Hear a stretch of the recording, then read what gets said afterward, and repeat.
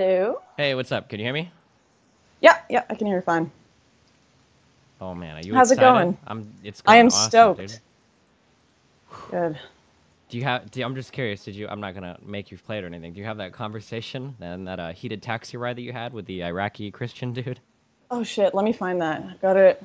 See, I haven't even checked if the recording worked. You know, I have these conversations all the time in You just Ubers. get into Ubers and you ask people about like refugee status? I don't know, that seems Well, kind the thing of is, it's a thing. Most Uber drivers are Middle Eastern. That's just a thing in Toronto. And I tend to ask them, where are you from? Like, why did you leave? And damn. 99% of the time it's So you're my saying that country you're sucked and taking it Islam sucks.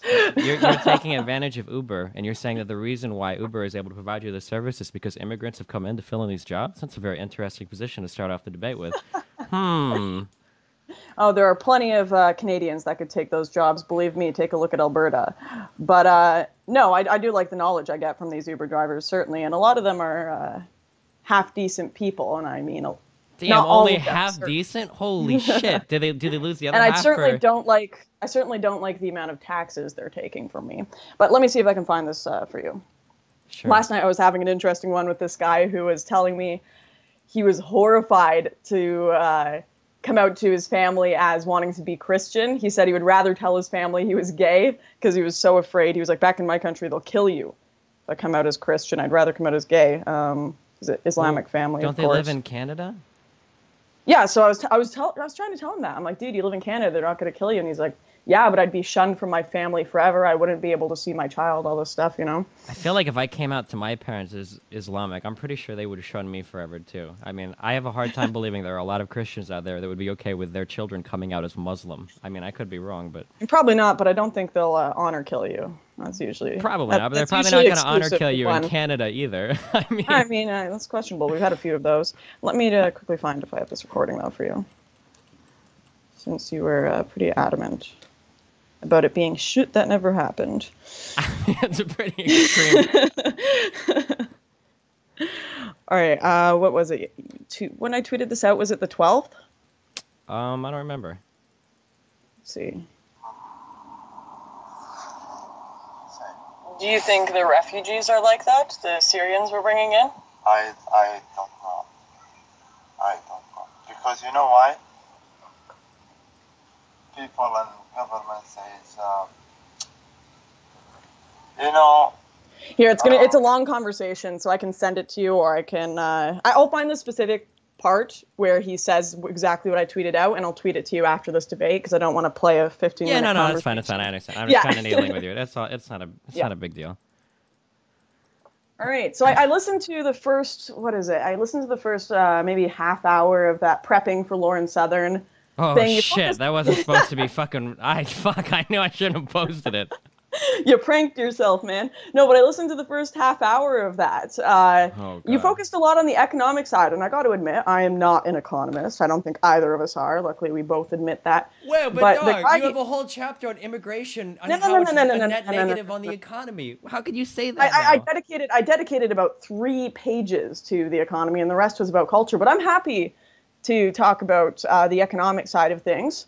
So I want to talk about culture for most of this, quite frankly. But if you want to talk about economics, I will give you my quick argument. Certainly, I want to talk about your econ major 101 that you had on. His argument was basically, what was it? We must construct additional pylons, even if we have to import zerglings to do it. That's what I got from your guy. He was saying that, I believe he compared human workers to a resource that was a natural resource we should let in. That was at about 30 minutes that he said that, Wait, which do was you just you know that's true, right? That if you look at things, I thought this was weird because you attacked this as a negative to like supply side, like labor is a supply of the market, right? Like that is absolutely true. Like work, like labor and work is a resource that the market can take advantage of. If you run out of it, it's really bad. Humans are not exactly equivalent to resources. So I put my argument in terms that you might understand. So, Doug, you're 21 with No. econ degree. I think I can understand most of what you say. I'll try my hardest, but I'll try to follow along. I Okay? had fun. I made a StarCraft analogy. Don't get mad yet. Okay. I made it a StarCraft analogy for you. So in StarCraft, and I don't play StarCraft, but I did my best here. Sure. There's a constant demand for labor. And furthermore, wages never change no matter how many SCVs you have. The prices of SCVs never change. And furthermore, SCVs don't have to eat or have shelter or sleep or do any of the things that normal workers do. If they did, then in effect, you might be starving SCVs out of existence by making more of them. If you drove wages down too far, you might reach a point where you cannot hire any more SCVs. Or if you did hire more SCVs, you might find the possibility of your buildings falling down because the only SCVs you could find to work for you at those low wages would be subpar compared to the others.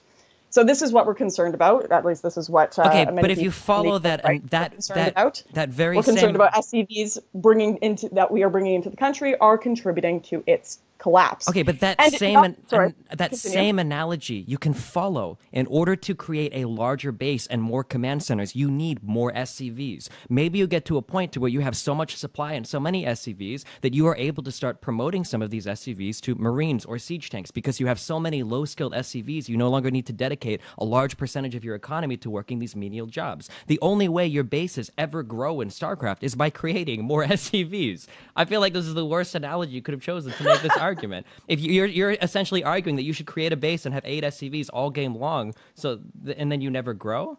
I mean... Okay.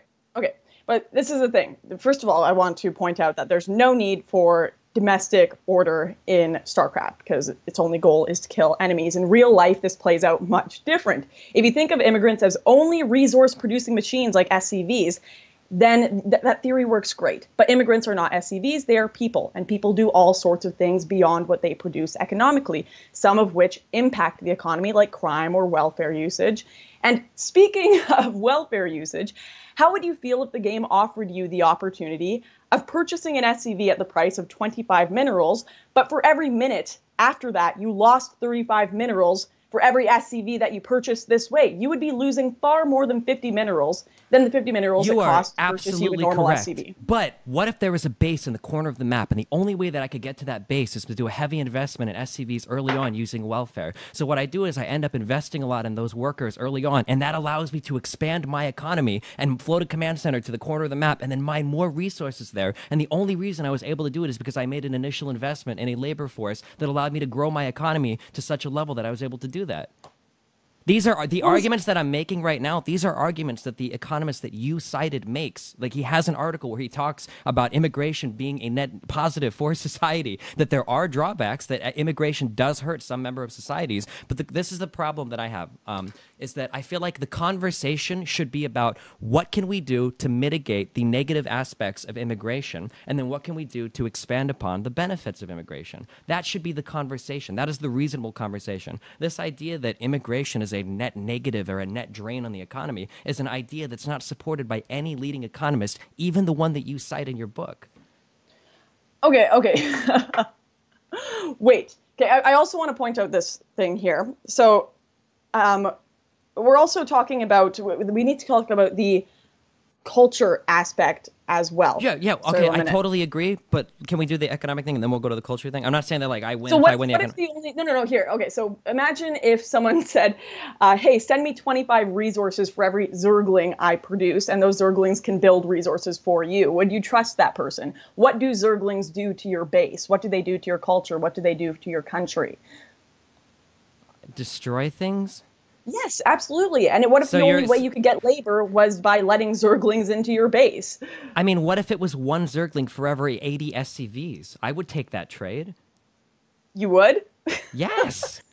What do you mean? Even in your native you're acting like this is a bad dichotomy because your native population also has crime. You're making it sound like native workers are free from crime and that if you bring in labor via immigration, that's where all the crime comes from. That's absolutely not true. And in some places, like Germany, you see that certain groups of refugees, like from Syria, actually have less overall crime than the native population. Now, that's not true of certain refugees, like the ones that come from Northern Africa, but there are groups that in general are pretty low crime. But even if you do bring in some crime. This is why I detested the Skittles. How do you know it's one Zergling for every 80 SCVs? You don't. You measure it.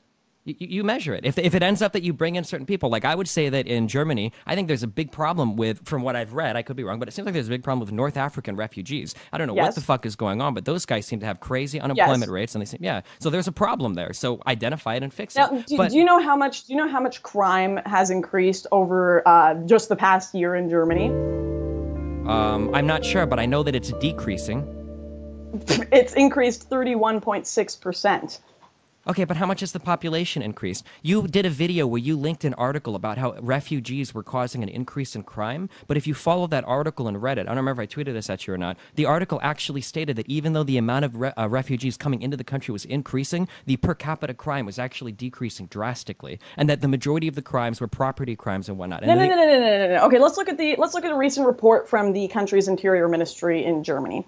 The data, I'm quoting this exactly, the data reveals that without migrants considered, crime rates in Germany would have remained roughly static since 2014, but in fact, the country recorded an extra 400,000, and that has increased significantly by now, crimes committed by migrants. So this stat by the Interior Ministry in Germany has said it would have remained roughly static. So I don't know where you're getting your stats from, but I was going by the article that you linked in your own video. Which video? Oh fuck! You're gonna do. Hold on, let's see if I. I'm giving you my stats right on the right here. I know it sucks being put on the spot to find the exact thing you're quoting, but I have to know what you're talking about in order to. All right. Okay, Lauren Southern, Rebel Media. Dude, I'm not gonna be able to find this on the fly. I thought I tweeted this at you. Maybe somebody in my chat will find it. There was a video that you did. Oh fuck! Is it this one? Is Europe doomed? I'm not gonna know exactly which thing I quoted right then. I'm gonna have to see it. Sure. Okay. I'll try to find it. I'll try to find it in a little bit, I guess. But let's quickly address like where we stand on this argument, because I don't want to just go in here guns. Yeah, sure. I agree. Like where we actually disagree. Yeah, sure.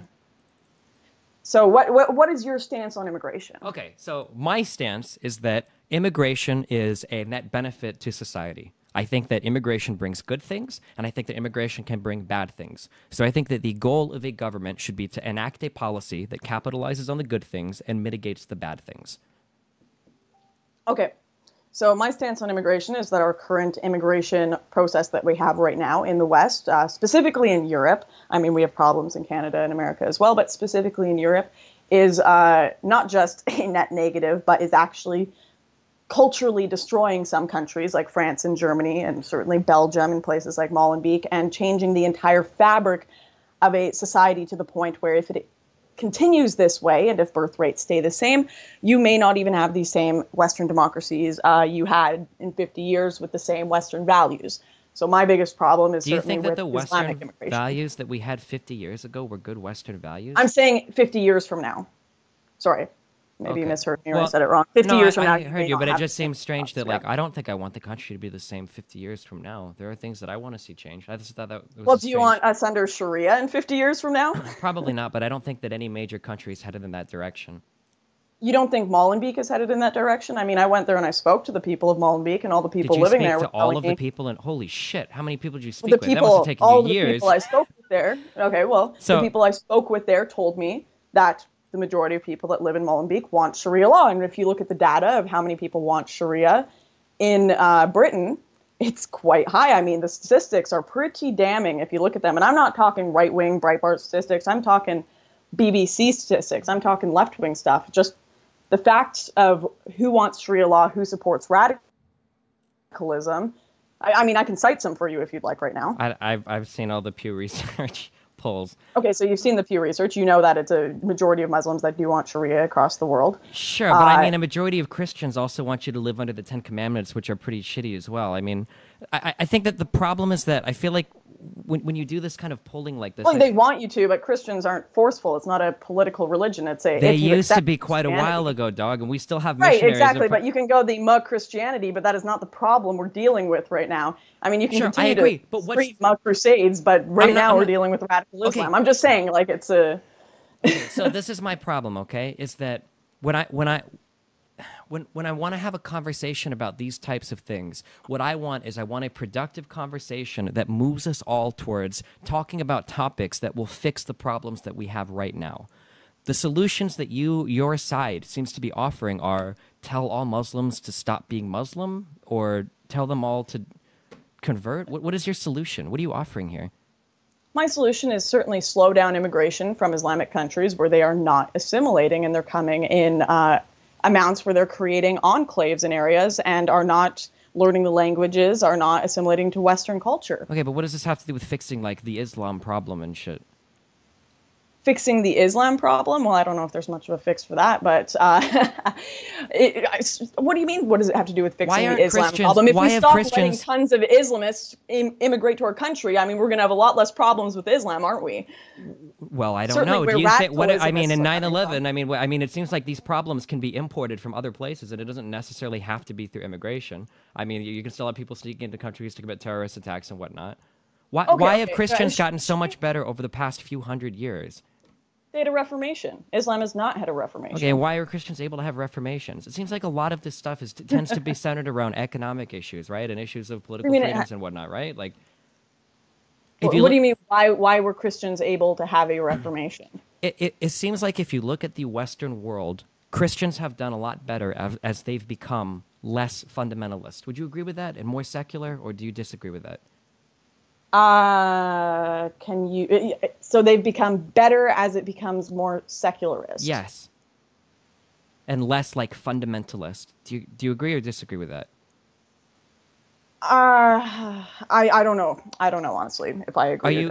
I'm not trying to stick with you. Are you religious, or were you raised religious? I was raised in a religious home, but I'm honestly, I haven't been particularly religious for a long time, but I've been attending mass lately just because I'm curious. Are you familiar with things like the Book of Deuteronomy or any of the older like Old Testament? I grew up reading the Bible, and I don't necessarily agree with everything that's in it. I certainly have my critiques, but I also think how people practice their religion in the real world and politically matters. And I think that comparing Islam and Christianity is okay, dude. I totally agree with what you just said. That was 100%. That was so beautiful, Lauren.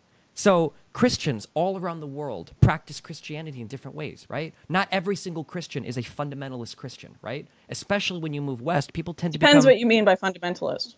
No, it doesn't. I mean fundamentalist and what a fundamentalist means. Somebody that follows the letter of the book, right? Very few Christians in the West follow the letter of the law in the Bible, right? In fact, I think a majority of them haven't even read the Bible, to be fair, right? Sure. Okay, so it seems like there are also millions and millions. In the United States alone, I think there are 3 million Muslims. That's a lot of Muslims that also obviously don't follow their holy books to the letter of the law, right?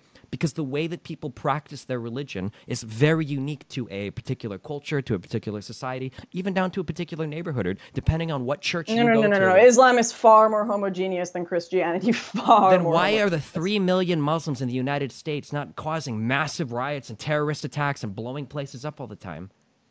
Well, they don't necessarily. Well, first of all, America has a more comprehensive immigration system than Europe right now, which is just freaking open borders. And you've got the Eastern Mediterranean and African routes going just blown the fuck open. Wait, but I'm right asking now, about the United States. Whereas in the United States, we have 3 million Muslims. Why are they not all committing terrorist attacks if they're this homogenous society that you just said they were? Why are they not all committing terrorist attacks? First of all, you've had terrorist attacks in America happening. We have 3 million Muslims, though, dog. I'm not talking like one every few months. We have 3 million Muslims. These guys should be causing a riot like all the time. There should be terrorist attacks on them daily. My argument isn't that is not that Muslims are creating terrorist attacks every day. My argument is that once you get Muslims in cultural enclaves, they vote for more laws like Sharia, and they try to create Sharia in these enclaves, and eventually create communities that are unlivable for native populations. Take a look at Mark Slow in Germany. Take a look at where's Tommy Robinson from? Can't remember exactly where Tommy Robinson from, but these small towns, Luton in England, these small towns have become unlivable. In America, you don't quite have that problem yet because there isn't the same mass amount of Muslims that have become enclaved in certain areas. They only bring in a certain amount and make sure they have a mixing pot immigration system. And my argument is not that every Muslim is creating terrorism. My argument is that they create cultural enclaves and eventually bring in Sharia and eventually bring in their political ideology, which causes a lot of problems and tensions and language issues, and eventually places like Molenbeek, where you have a large majority of the population who they aren't necessarily committing these acts, but they certainly agree with them. 35% of Muslims in Britain believe that suicide bombings are justified. 42% in France, 22% in Germany, 29% in Spain. I don't care about these polls, dog, because I guarantee because you could poll Christians How can you not care? Because people that think that how many Americans could you poll that think that sometimes civilian deaths are okay as a result of bombing things, right? You can find a lot of like polls that say things like this, but again, like the fact. No. This is suicide bombings. This is okay. Well, suicide bombings. Come on, who cares? Yes, no, why does it matter? Yes, it does matter. Okay, when you're saying you could find polls of Americans supporting bombing things, we're talking about them bombing ISIS. Yeah, you could find people saying civilian deaths are okay if we're killing a large ISIS. What about if we talk about America supporting Israel that bombs hospitals and bombs schools, dog? It doesn't matter if it's a suicide. You know they bomb hospitals and schools because terrorist organizations in Palestine put their freaking weapons there. Do you think Palestinian sick people and children care about that? Do you think that a Palestinian child or the family of a Palestinian child? Israel care about that? But dude, the bombs don't make the little shitty fucking RPGs don't even make it over the walls because Israel is one of the most sophisticated anti-missile dome systems in the fucking world. You're really comparing the military power of these two states? Come on, dude. No. Okay, I'm not.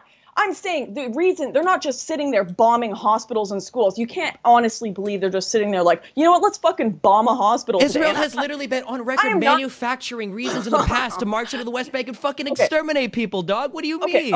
Okay, listen up. I am not a huge, I barely talk about the Israel-Palestine conflict. I am not one to run around and be like, oh, I love Israel. But I certainly am not also going to sit around here and pretend that they are bombing hospitals and schools for shits and giggles. At least admit that you have terrorist organizations that specifically set up their weapons places and their attack places in hospitals and schools simply to get Western media's attention. At least admit that. Yeah, sure, they probably do. Okay, there you go. Thanks. So you're That doesn't mean I'm okay with bombing hospitals and fucking schools, though.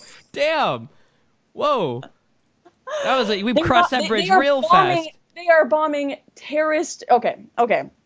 This is off the topic of immigration, but my point is that I don't even know how we got here. I'm not necessarily okay with bombing hospitals and schools, but when you have terrorist organizations setting up their weapons and bombs there, you know what? It's a little different than them just doing it for shits and giggles. So at least we can agree on that.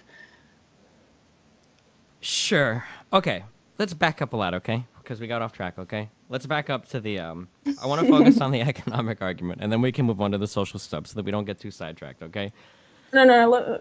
Like I said, I think we got over our economic. I like the culture. I like the culture stuff. So, that's what most okay, of my so then just so that I can hear you say it, to put my own mind at ease, do you agree that with the right policy that you can mitigate enough of the economic aspects of immigration to make them net positives, to be a consistent net positive to Western economies? Do you agree with that?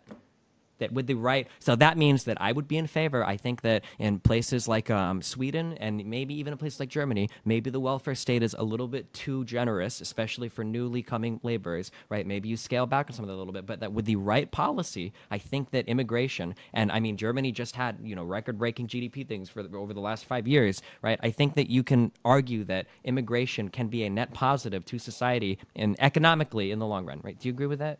Or you would need a hell of a lot of changes. The first thing, and I think even the economist you were talking to mentioned it, is that right now the amount of money and work and labor that immigrants are bringing in does not make up for the amount of welfare they are consuming, and that has been proven true time and time again. I can cite plenty of stats for you if you'd like. What do you mean that's been proven true time and time again? Okay, well, let's talk about the Center for Immigration Studies, who have shown that welfare usage compared to native households in America to immigrant households.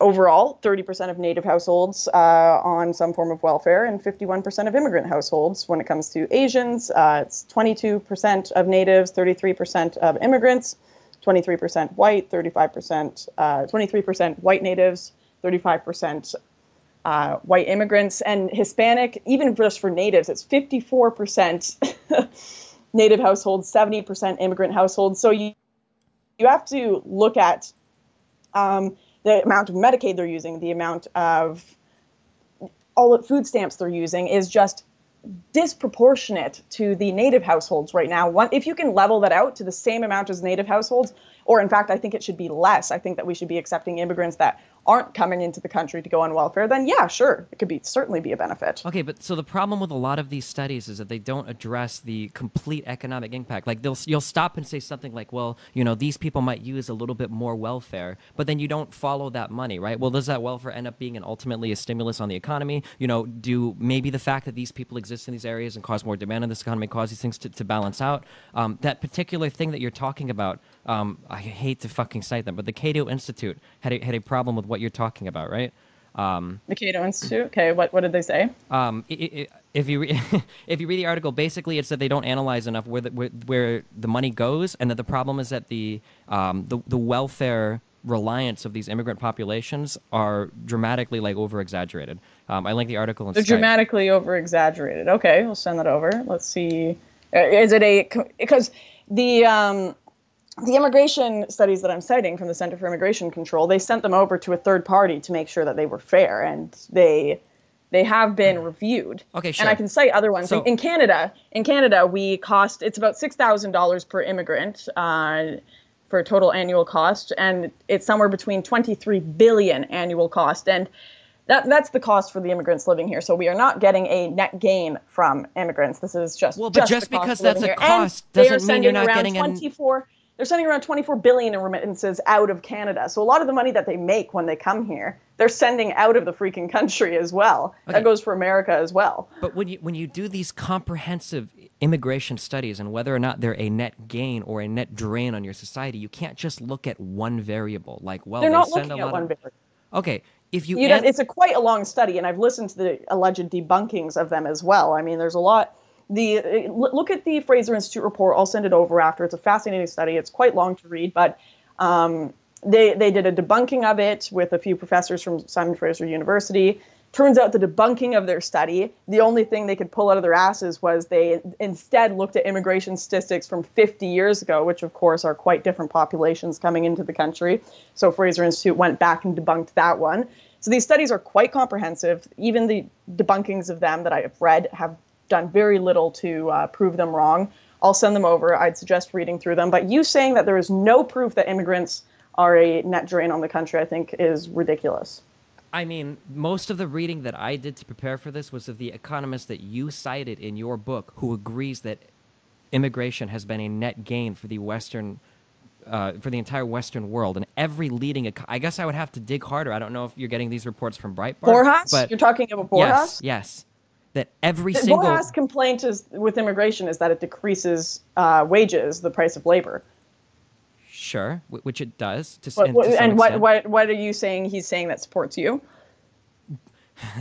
Borjas claims that while it causes decreases in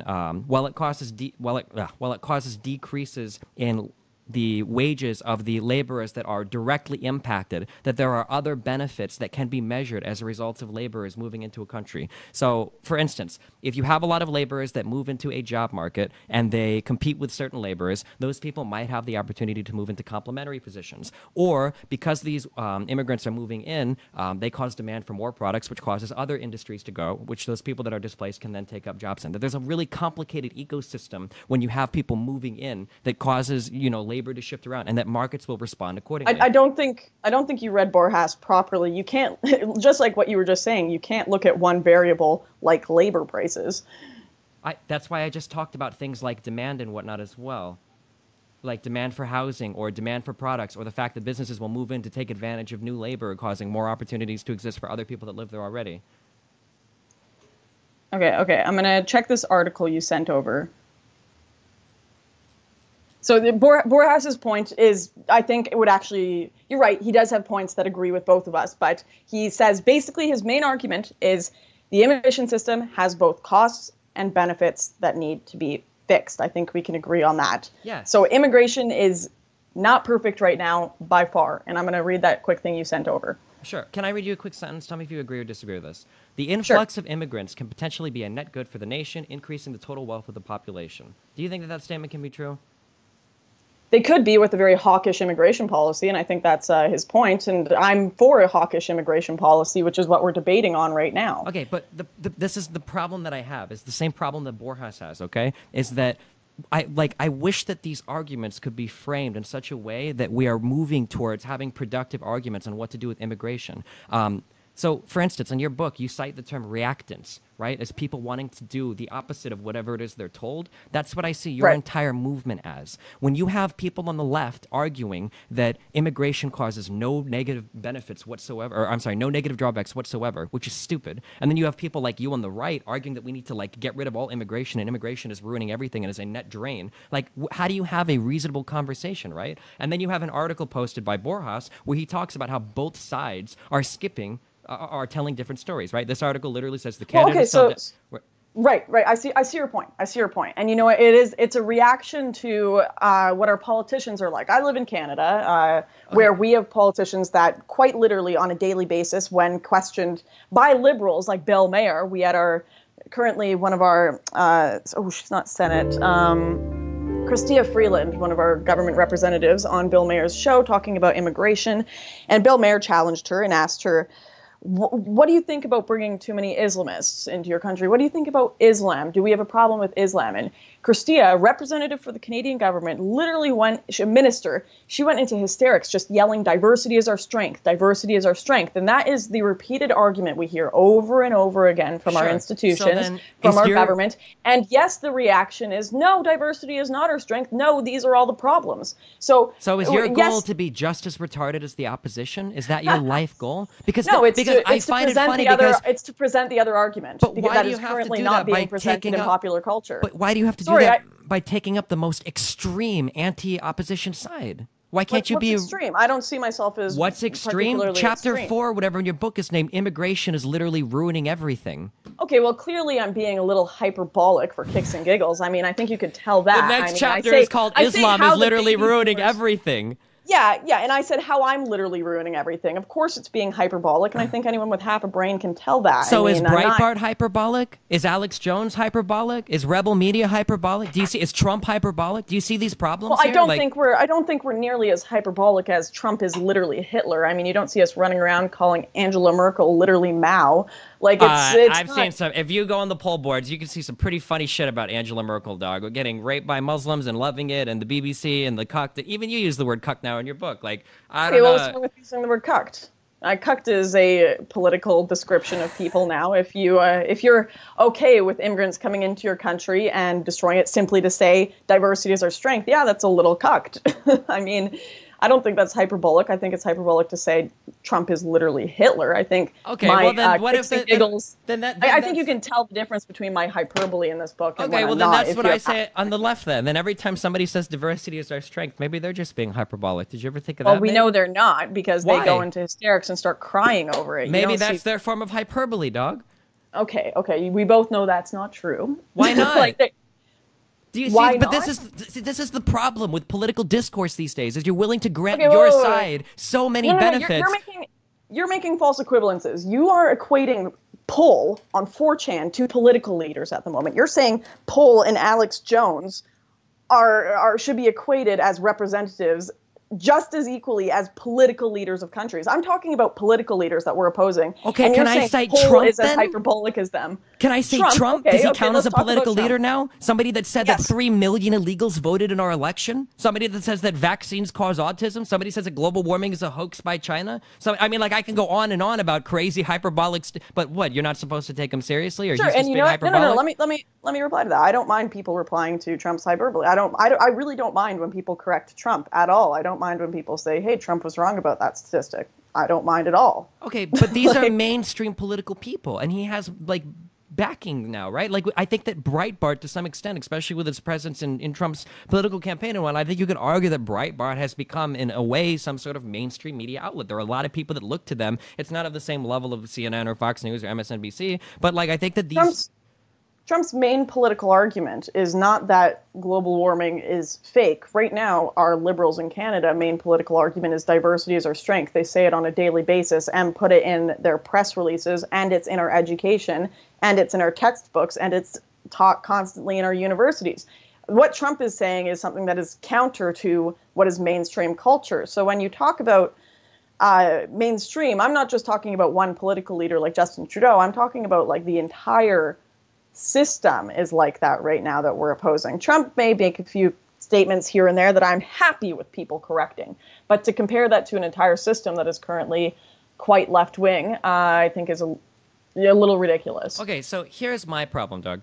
5 or 6 years ago, I was a pretty right-leaning person, okay? Like, really? Yeah, believe it or not. Ron Paul, fanatic and everything, okay? Pretty libertarian. Okay, I wouldn't call Ron Paul, okay, libertarian, not right. Sure. So, and even today, like, I think economically, I understand in theory a lot of right-leaning ideas, okay? But my problem is that today, if you are a sane individual, you cannot champion any right-leaning politician because they're insane, because they're of this mindset that the only way that we can exist is to take up the most entrenched opposite position of the opposition. So if somebody were to come up and say, like, diversity is our greatest strength, right? My response would probably be something like, I don't know. I mean, diversity is nice and all, and there are definite benefits, but I think we have greater strengths, and I think that sometimes diversity can cause problems. So let's figure out how to mitigate the problems and expand on the benefits, right? And your position is, no, fuck diversity. It's ruining everything. Do you see the problem with that kind of political discourse and how that doesn't get anybody anywhere? Okay, well, the problem is you're speaking from a point where currently the entire system of media, politics, and global finance agree with your political position. So, of course, you're going to see myself and others who oppose you as a little radical, a little crazy. Wait, I'm sorry. Could you say that last part again? What did you mean by that? The entire system of media, politics, and global finance agree with your position. But not necessarily, because there are people that are more left-leaning than me that I argue with. Like, for instance, the Bernie bros that believe that a $15 an hour minimum wage should be mandated across the country. Minimum wage is probably bad economic policy, and I acknowledge that, but I don't have anybody in my corner to sit there and defend that with me, because the people that do are also saying stupid shit like global warming is a hoax and we need to teach creationism in schools. And also contraception needs to be taken away from fucking women. Like, damn, where are my allies? If I am a reasonable right-leaning person, where do I go to find other reasonable people?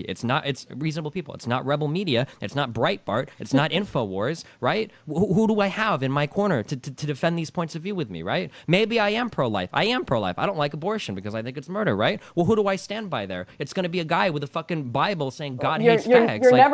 You're never going to agree with people entirely. It's not. No. I'll tell you right now, Bernie bros are not exactly mainstream. They're the radical. There's a lot of radical leftists. Okay, sure, but I'm not talking about not agreeing with everything. I'm saying that I don't think a reasonably intelligent person can be a Republican in the United States today, and I would defend that opinion. The Republican. I could say the exact same about leftists. I mean, but I don't agree. But that's not true. I'm a left-leaning person, and I'm very liberal. Or I'm sorry, not very liberal. I'm very reasonable, okay? I'm pretty liberal. But I'm pretty reasonable, too, right? Like, I will tell you things that, like, I don't know if... Like, there are a lot of Democrats that will say, like, a $15 an hour minimum wage probably won't work, right? And at least on things like science, like, most people on the left seem to be in a reasonable realm where you can have debates with them. So, like... Right, except they think that you can have 72 genders, and that's totally reasonable. They're really what good mainstream on science, politicians are talking about 72 genders in the United States? Mainstream politicians. Oh, if you ask a leftist politician, we just had in Canada, we just had Bill C-16 passed where you now have to refer to people as their preferred pronouns. And I changed my gender to male this year or last year for shits and giggles. I am obviously not a male, but that was a thing that was passed by our politicians, our liberal politicians, that I should be allowed as a woman who walked in with heels, my hair down, and mascara on, I should be called a sir, and that should have legal backing behind it where people can be legally punished for not calling me sir. What? This is insanity, and this is all stuff that is pushed by the left. Okay, that mainstream left. We're going into like some very niche psych areas here, okay? Which is, and of course you've got IQ denialism. That's a really big one on the left. Okay, how about senators in Congress throwing snowballs to say that things like global warming aren't real? How about the fact that the vice president? Okay, well, no. My point isn't. I didn't even argue that there isn't science denialism. Okay, no. But when I talk about science denialism, you're pointing to the left as saying like, well, they believe some things about psychology that are kind of weird, and I'm saying, well, the right is denying. Kind of weird. Are you saying there are 72 genders out there and that I'm a man? Are 72 you saying that's genders? possible? No, but I'm kind of on. I don't know. I'm on the fence about transgenderism. I don't really know. For me personally, because I'm not like a huge asshole, I don't see a big problem about calling somebody by their preferred pronouns. I don't really think that's a massive deal. Do you think there should be legal backing behind calling me Zur? that I should be able to send you to jail for not calling me Zer? This or at gets least into finer points of law that I can't discuss because I don't know what Canadian law is like. I can't really get into it with you. I know that in the but this is something that is being pushed by leftists. In New York, you have this law. You'll be charged and in New York it makes $200,000. sense. Yes, in New York it makes sense. Why does it make sense in New York? Because in the United States, there are protected classes, okay? Things like gender, things like race, right? Family status. And catkins, apparently. No, they're not catkins. That hasn't existed anywhere why in the not United catkins? States. If I want you We're not talking about catkins right now, Lauren. No law has been passed in the United States about anything having to do with catkins. What if my gender is catkin in New Then York? Then you can go and petition a judge or whatever to try and get that shit passed, okay? No. That's in New York right now. No, it's not. No, it's not. It's not in New York. Okay, maybe in Canada, but I'm talking about in New York, okay? So in New York, the deal was that if you were an owner of a building or if you were an employer, you were not 31 genders. Okay, if you were the owner of a building and you had like tenants or whatever, or if you were an employer, you could not intentionally and maliciously misgender your employees over and over again or your tenants to harass them. That's what the bill was about, because the bill called into protections things that fell under gender discrimination. That was the whole point of that bill. So that means, let's say that you get somebody that's literally a post-op transgender that has the boobs and the vagina and everything. No. Let's say you get someone that goes into work and isn't a post-op transgender. Let's say I go into work and make my coworkers call me a him and a mister. Who's the malicious person there?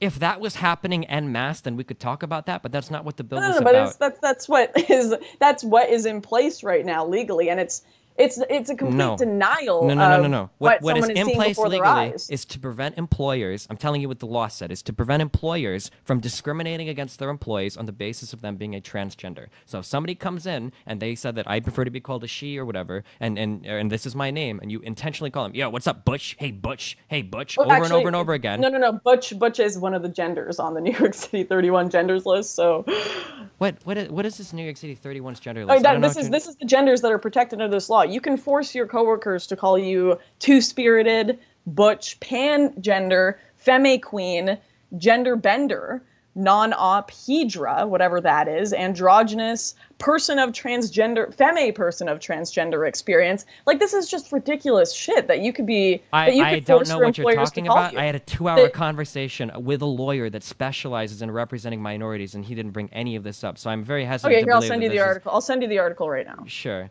But basically, the idea behind that law was to prevent creating hostile work environments. Was the entire point of that law, which I don't see as being like this inherently negative thing. I think, first of all, I think you should be able to hire and fire whoever you want, and I think you should be able to call your workers whatever the hell you want, because they are able to quit. If you agree with that, that's fine, but that's not how America works, and that is an un-American idea. But if you think that, what? Liberty and having the ability to run your company how you want is an un-American idea. The idea that you can be discriminated on the basis of a protected class, yes, is an un-American idea. No. The idea of a protected class is an un-American idea. Okay, well, that's not what gender, that's not what is not. Also, just so you know, gender is not a protected class. Sex is. You have the law wrong. Oh, my bad. Sex, not gender. Okay, you got me there. See, I should have known that. But in the United States, we have made the decision in the past legally to disagree with you. So, I mean, if that's what you think, that's fine. I mean, we could talk about the reasons why protected classes exist if you want, but I'm telling you that by law in the United States, we disagree. No, in New York right now. No, in the United States, there are protected classes. If you are renting a building, you cannot discriminate on certain things. You cannot tell somebody they can't come just because they're a woman or a man, or just because they have kids, or just because of their race. And I think maybe religion might be protected, I'm not sure. But I know that those three for sure are. You can't discriminate on that basis, because in the United States, the Supreme Court has decided that that's not allowed. That's how America works. I don't know, in Canada it might be different, but these are what we've decided as Americans on how our legal system works. That's what your Supreme Court has decided. I don't agree with that. I don't think it's an American principle, and I don't think it was originally an American principle either. It definitely is an American principle, because the problems you run into when you allow people to discriminate on these bases is that you run into things like ghettoization, right? You run into things where you are shepherding or herding people into these specific parts of cities because they can only exist there because everybody is allowed to discriminate against them otherwise. Like, that's not an ideal environment. For you, talking about wanting to increase cultural cohesiveness and increase integration and assimilation into a culture, the last thing you want is for people to set up entire blocks or districts. First of all, that wouldn't happen naturally, because people want freaking business to their company. They're not going to suddenly, no smart business is going to suddenly say, you know what, I want to never serve women. I want to cut out 50% of the earnings that I could get. Just seriously, hold on. And wait, I need to correct you on something, because you are saying that this is an American principle. It is not. This was not constitutional. Protected classes were made up by the Supreme Court, not by Americans. It is bullshit. It is a bullshit idea that this is an American principle. And as for ghettoization, like, what happens when migration comes in? They cause far more ghettoization. If you're actually concerned about that, which you kind of skipped over that. If you're actually concerned about ghettoization, you should be really concerned about migration, because that's where most of the ghettoization is happening. Yeah, most of the ghettoization happens when policies push people to live in certain areas, because people like you think that it's okay to gentrify areas and push people that don't look a certain way into different areas, because that's the freedom of business owners. Where did I say that? Where did I say that? These all follow the same kind of trend. The idea that you should be able to pick and choose who's allowed to do business in certain areas, right? First of all, everything that you're saying doesn't exist in American history. If what you're saying is true, that business owners will pick people and they wouldn't not want to serve different people, then things like Jim Crow in the 1950s, 40s, 30s, and discrimination against black people, none of this stuff should exist, because everybody should have wanted black customers. Sorry? Cultural norms don't exist at all. Well, you're acting like if I go back to the 1900s, I should be able to find business owners serving black people everywhere because they want to increase their consumer base. That's absolutely not true, and that's absurd to even suggest that. There's been massive discrimination in the United States in the past against certain classes. Why do you think they're protected now? Why would we make these laws if people were already choosing to respect everybody and to just do what would maximize profits? Oh, wait. Oh, sorry. Wait, can you hear me? First of all, yeah, I can hear you. Sorry. Okay. I want to mention that gentrification is an economic phenomenon, not a policy phenomenon. And also, the world has changed a lot as of the current state it is in. In the current state it is in, and if you suddenly got rid of these freaking laws that were created by the Supreme Court, not by Americans, I don't think Jim Crow would come back. I don't think slavery would come back. And I think it is a little ridiculous to assert that. Okay, but it's not ridiculous to assert that, because depending on where you go in the South, it's very possible that if you roll back some of these laws, there's a lot of black people or gay people that just flat out wouldn't have jobs, because people are like, dude, you're fucking black? Like, I'm not hiring you. Get the fuck out of here. Why would you want to set up areas? Well, that's because the South was economically retarded. It doesn't matter what the reason is. I'm telling you what the reality is. Do you think the person that loses the job because of their skin color is going to care what the reason is? If there aren't these protections in place and people are allowed to discriminate on this, all you're doing is further fracturing society and encouraging people to not assimilate and encouraging people to stay in their own little cultures and communities and ghettos because you refuse to assimilate them into the culture, because you allow people to discriminate them.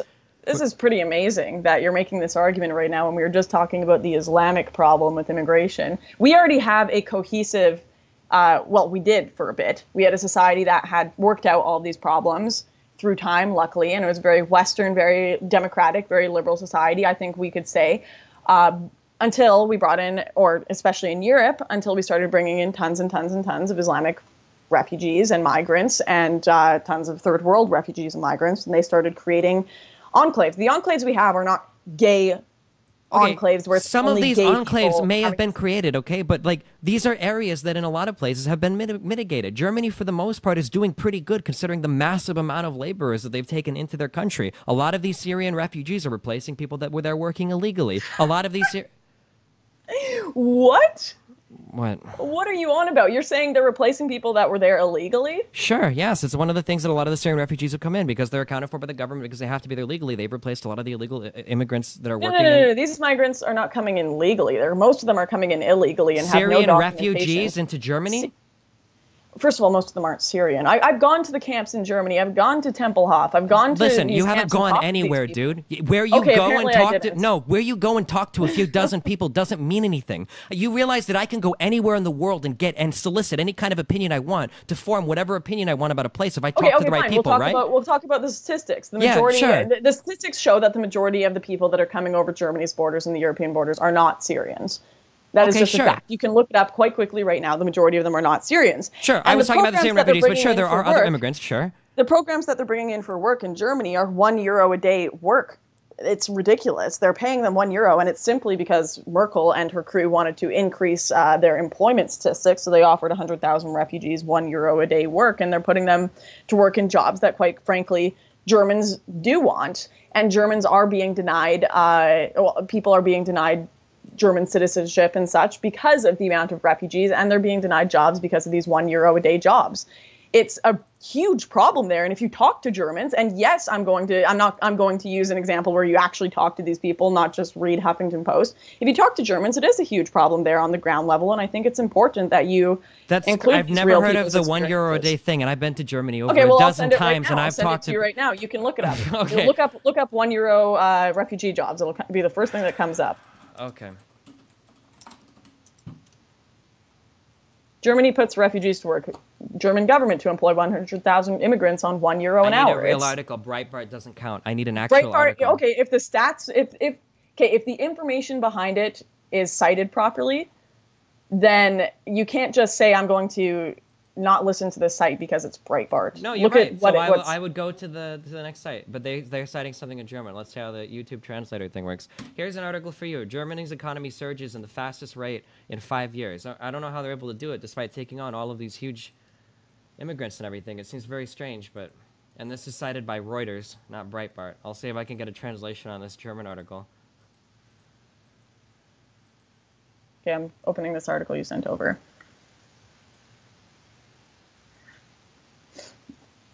Also, I don't know how you can possibly think that going to talk to people is useless. What do you think reporters do? What do you think their jobs are? Their jobs are not to decide economic policy. Their jobs are to sell stories to people, to push a narrative. That's what reporters do. What are you talking about? What do you mean? News is a business. Do you think that when people go to draft economic policy, they open up YouTube and they see what people thought about the things in Germany? No, they're pulling stats from research centers. I'm talking about, okay, so, wait, I just want to get this straight. You think that going and talking to people on a ground level is totally useless? Yes. Yes, you think that finding out the experiences of the individuals living in communities is useless for working on policy? Yes. Really? Yeah. Really? Yes, of course. Why would you care? Because when you're talking about policy, you're talking about dictating policy to hundreds of thousands or millions or tens of millions or hundreds of millions of people. Unless you're collecting... That's the problem. That's the problem with large government. It's been a big thing for a while. For example, dealing with homeless issues. When that becomes a federal issue, they're just give them money. When in certain areas, the homelessness is going to be a problem because of job loss. And if you go and you talk to the individuals there, you'll find that out. Or the homeless problem is going to be because of drug problems. And if you go and you talk to the people there, they say all of these homeless people are on drugs. You have to talk to the people living in these communities instead of trying to make blanket policies. You have to talk to people that are living there to understand what the problems are. When I went to the Calais jungle, I mean, you can listen to all of the studies you want that are coming out, but when I went there face to face and I literally talked to hundreds of people. I know you say, what did you talk to 1-2 people? No, I spoke to hundreds of people there. I couldn't find any Syrians, Steve, and I couldn't. I found one Syrian refugee there. That is the reality in my face. It doesn't matter what Huffington Post says. It doesn't matter what MSNBC says. If you go to this area and you talk to the people there, the reality in front of your face is different from the reality that is being sold to you by liberal shills. Do you at least understand that I could go to any part of the world and get any opinion that I want if that was my goal? You know that I could do that, right? Or anybody could do that, right? Right, but I think you'd be hard pressed to go to a community of 1,000 people and talk to 200 of them and get the exact same answer over and over again. I'm not Syrian. I think you'd be pretty hard pressed to get the exact answer you want from the majority of the people there. I mean, 1,000 people doesn't sound representative of anything. Even if you talk to 1,000 people, which I have a hard time believing that you would go and. But wait. You know, polls only talk to hundreds of people, and you consider those more reliable? Okay. Do you understand what a cross-sectional analysis is? Do you understand what it means when somebody says that? Does that phrase mean anything to you? No, elaborate. Okay, when you're polling groups of people, okay, if you're a good stats person, when you go to poll groups of people, the raw number isn't really that important, to get these confidence intervals that are important to you, right? The goal is to make it so that you have a representative sample of the population that will give you good polling results that can be extrapolated to entire populations. So let me give you an example. If I poll 10,000 people in one poll and I poll 5,000 in another, and I ask you which is the better poll, You don't have any idea. There's not enough information. If I pull 10,000 people in my city in Nebraska, in Omaha, and I say, what do you guys think about some political issue? And I do a 5,000 person cross-sectional poll that has an equal representation of diversities proportional to how they're represented in the United States, all across the United States, right? That poll with half the number of people, or even only 1,000 people, is going to be infinitely more valuable than the larger poll, right? So when you just throw a number at me and say, do you believe this poll that only cites 5 or 6 or 700 people? Well, I don't know. It depends on how the poll was conducted. The number has absolutely nothing to do with the validity of the poll. This is how stats work, right? Okay, so I see. Now the raw numbers don't matter. No. When you go to an area, Lauren, you are not picking out 150 people that represent the country by gathering demographics and doing data analysis and figuring out who the best people are. You're going into one neighborhood or one small part of a city in a country, in an entire region, and then talking to all the people there. This would be the equivalent of me going down and knocking on neighborhood doors in a few blocks and then saying like, well, look, I have 250 people that I all talk to, and these represent the entire city. No, that's not true at all. When you're on the ground and you go and you talk to people, I'm guessing that you're not getting a wide amount of data beforehand and finding people from all over the country to talk to, or even all over the city to talk to. You can get dramatically different opinions from people in the exact same city, depending on which part of the city that you go to, is what I'm saying. How do you know I'm not doing that? Because if you did, I think that you would be submitting what you're doing as actual studies or papers that would be peer-reviewed. Oh, I do and then would upload be... it. You know, cross-sectional analyses are done by people who make judgments. Yeah, but usually these judgments are data-driven, not from Breitbart or the Rebel Media. No, we don't believe in science again. I mean, like, I'm just saying, talking to people, as pollers do, is important in getting their opinions. And I listen to interviews with lefties on the ground. I talk to lefties on the ground. I talk to righties on the ground. You're talking about right now how we need to just have a honest conversation. That's what I try to do. I go and I sit down and I have honest conversations. One of my greatest videos I think I uploaded was an honest conversation just with a German who was experiencing having his wife having her application to Germany denied to make room for refugees. And she spoke German. She was German, and I believe she was German in heritage. And it was just a devastating experience for him. And getting to know these real stories that are impacted by policy, I think, does. Like, what do you not want us to upload photos, like interviews with Syrians that are being bombed and knowing the reality of the situation simply because that doesn't matter compared to my polls and my policies? No, these real experiences do matter. How our policies affect people do matter. You understand that you are giving me, right? You're giving me the feels versus reals right now. That's what you're giving me right now. You understand that, right? Can you at least admit that? No. I think. No. Hold on. No. I don't want you to back up, because you just said that, like, well, if you're talking to a guy about how his wife couldn't get in, like, you're talking me feels right now. You're feeding me paragraph after paragraph of feels right now. And you're telling me you don't care about the reels because I do care about the reels. I never said I didn't care about the reels. Then why are you saying that, like, well, with this one heartbreaking conversation with this guy? Because I could give you a million heartbreaking conversations about Syrians whose cities were destroyed that you're saying should be compared to the disgusting sugar-free jelly beans or gummy bears. I'm saying I think we should know what is going on the ground. Sure, but the way data is the plural of anecdote. I think we need to know what is not. No, it's not. It's absolutely not. It's absolutely not. Data is not the plural of anecdote. Data is a carefully constructed and collected thing that you have to be very rigorous about to make sure that it's giving you an accurate representation, to give you a complete picture of what's going on. As humans, right? This is a little bit of psychology and biology, right? As humans, your mind is not capable of sifting through large amounts of data without some kind of thing there to moderate it, to make sure that your own biases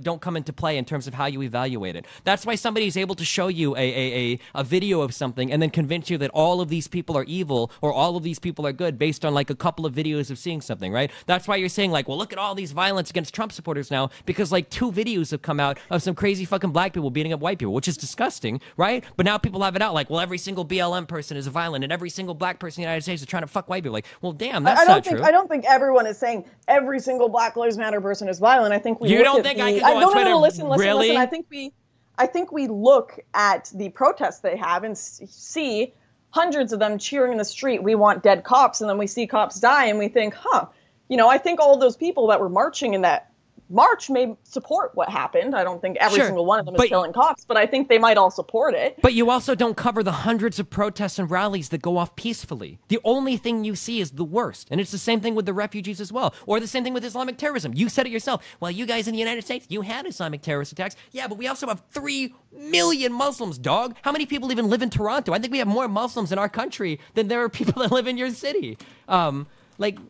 But because you've seen a video, you know, every other month or whatever, every few months of people, you know, well, these Islams are committing terrorisms all over the place. They're homogenous people. They all think the same. Like, damn, that's not true. Like, if you go and you talk to people on the ground and you talk to a couple dozen people, you can manufacture any opinion that you want about any person that you want. That's the problem. That's Okay, fine. Let's look at the peer-reviewed data on that by Pew Research on Muslims. Do you want to do that since you seem to like that a lot? Do you And have I do the too. I like my peer-reviewed data, data a lot. on Christians as well?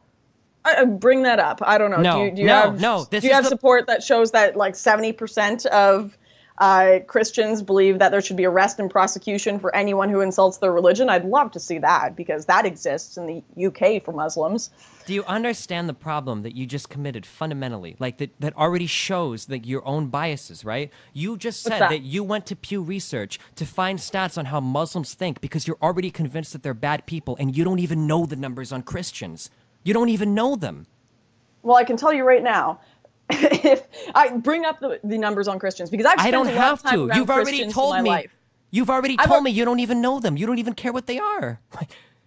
Okay, let's look them up right now. Let's look them up right now because I think there are some things that you can kind of look at the data, for example, on radical terrorism and see Christianity is quite low compared to Recently, Islam, which compared is to quite high. Islam, yes. Recently, sure. There you go. All right, here, I've got the data on Christians. Let's look at it together right now because you said you don't know either. No, I've looked it up before. And if you look at how Christians view women and women's rights and women's roles in the household compared to the men, they're all also pretty fucking abhorrent. It's pretty bad. Not quite as bad as Muslims, depending on where you pull them from. But geopolitically, a lot of these areas the Muslims live in are a lot more fucked than our cozy little places. Okay, I want you to read out some of the data you have on Christians. I'm really I don't curious. have it on hand. I've read it in the past. I mean, Can you bring it up? Can you bring it up? I'm really curious. Sure thing. Because I've got the Pew Research data here on Muslims wanting to kill women for dishonoring the family. I've got the research here on Muslims wanting Sharia and full submittance of women to them. If you have stuff like that that's comparative to Christians, I would be fascinated to see that. You have to look at how people act, though, not just what they want. Oh, believe me, exactly. That's what I do. I go and I talk to them in real life, and I go and I observe but then you how haven't been this able to society explain to me works. why 3 million Muslims live in the United States and there aren't fuckloads of terrorist attacks. Clearly, there's something going on here that your model isn't accounting for. If 80% of these people want to burn apostates or burn people for apostasy and murder people for, heresy and shit, why aren't they doing it in the West? It's called America has a far more hawkish immigration policy than Europe right now. Even in Europe. When it comes to Islam. Even in Europe. Europe you can, oh boy. If you look at it, literally, just look up the amount of refugee crimes just this week. In Germany, refugees commit less crimes than the native people. Well, how many refugees are there compared to native people, Per capita. Stephen? I'm only talking per capita, Lauren. I'm never going to talk about raw. I'm talking about per capita. All right, can you send me the stats on that? Okay, hold on. Because you can't just make a statement like that. And here you go. There's a especially nice when little the crime Wikipedia has- article on it. You could probably click the footnotes or whatever. All right, criminal activity by immigrants. Here's an article from The Atlantic. I don't know if that's too left-leaning or lib-cuck for you. Here's an argument No, I'm from reading it right now. DW.com. Report, refugees have not increased crime rate in Germany. Where does fear from refugees come from? And you do know, just so you know, I'm reading this right now, but just so you know, a lot of these crimes are covered up and have been covered up historically. For example, the Rotherham rapes. Okay, sure. No, I'm just saying, don't you ask acknowledge me for that, right? source. I don't know, dude. To what level? There's You probably don't illegal. acknowledge there was a cover up the Rotherham rapes. I'm not sure. I'm not familiar with it exactly. I haven't heard of any massively widespread cover-ups of crimes being committed by immigrants, though. Well, apparently you haven't been paying attention to the immigration crisis in Europe then. I guess not. Then don't waste time reading my links, because then if everything I send you, you're just going to say is false and made up, then there's no point in trading any data or whatever. No, I told you I'm reading it right now. I'm just prefacing it by saying, do you understand the situation in Europe where they have a mass cover-up of migrant crime? Like, have you been looking into this? Have you been keeping up with what happened at Colne Station in Cologne? Sure, do you know what mainly, happened? but most of the perpetrators there were from the North African refugees, but people seem to try to pin that Right, on what are every... you racist now? we don't like Africans now? Not when they're fucking raping people, damn, dude. But I'm just saying that people like you like to extrapolate that real quick to fucking everybody. When the type of immigrant... So no more migrations for Africans. Sure, yeah, if that's the policy. But listen, you're laughing at that, but that's a good conversation. We have an area that has migrants that are committing crimes at much higher rates than everybody else. I actually think that's a really good point. I think that's exactly what Trump's point was when he said we have a group that's committing terrorism. No, listen. We have a group that's committing terrorism at a much higher rate than anyone else. Yeah, and his group is Muslims. Do you agree that Muslims are committing terrorism at a much higher level than everyone else? Not all of them, no. No, but do you agree that not all Africans are committing crime, Stephen? Not all Africans. I'm not talking about all Africans. Yeah, but I'm you're talking about the ones maybe... from North Africa that are specifically coming from these countries causing problems. Not all North Africans are committing crime though and causing problems. Okay, so the difference between what you're saying Trump has said and what I'm saying is that you would try to narrow this down as much as possible from a specific region. Trump has labeled every Muslim from any country that has any ISIS activity as a terrorist. Okay, you realize there's a big difference between that. He never said that. He never said that. Trump said that I want to ban all Muslims from immigrating that are from these countries that have ISIS activity. More or less is what he said. What am I wrong about there?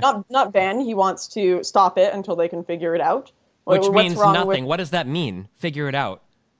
That means we see what happens when we stop that immigration. We see if levels fall. We see if we can find a proper screening for these Muslim migrants. What do you mean by proper? We already screen these guys more than any other group has ever been screened entering the United States. I think of the 780,000 Syrian refugees we've taken into the United States, 3 have been charged with plotting an attack. They haven't even been able to do anything. Of the 780,000 refugees we've let in. I mean, that seems to be like pretty decent numbers.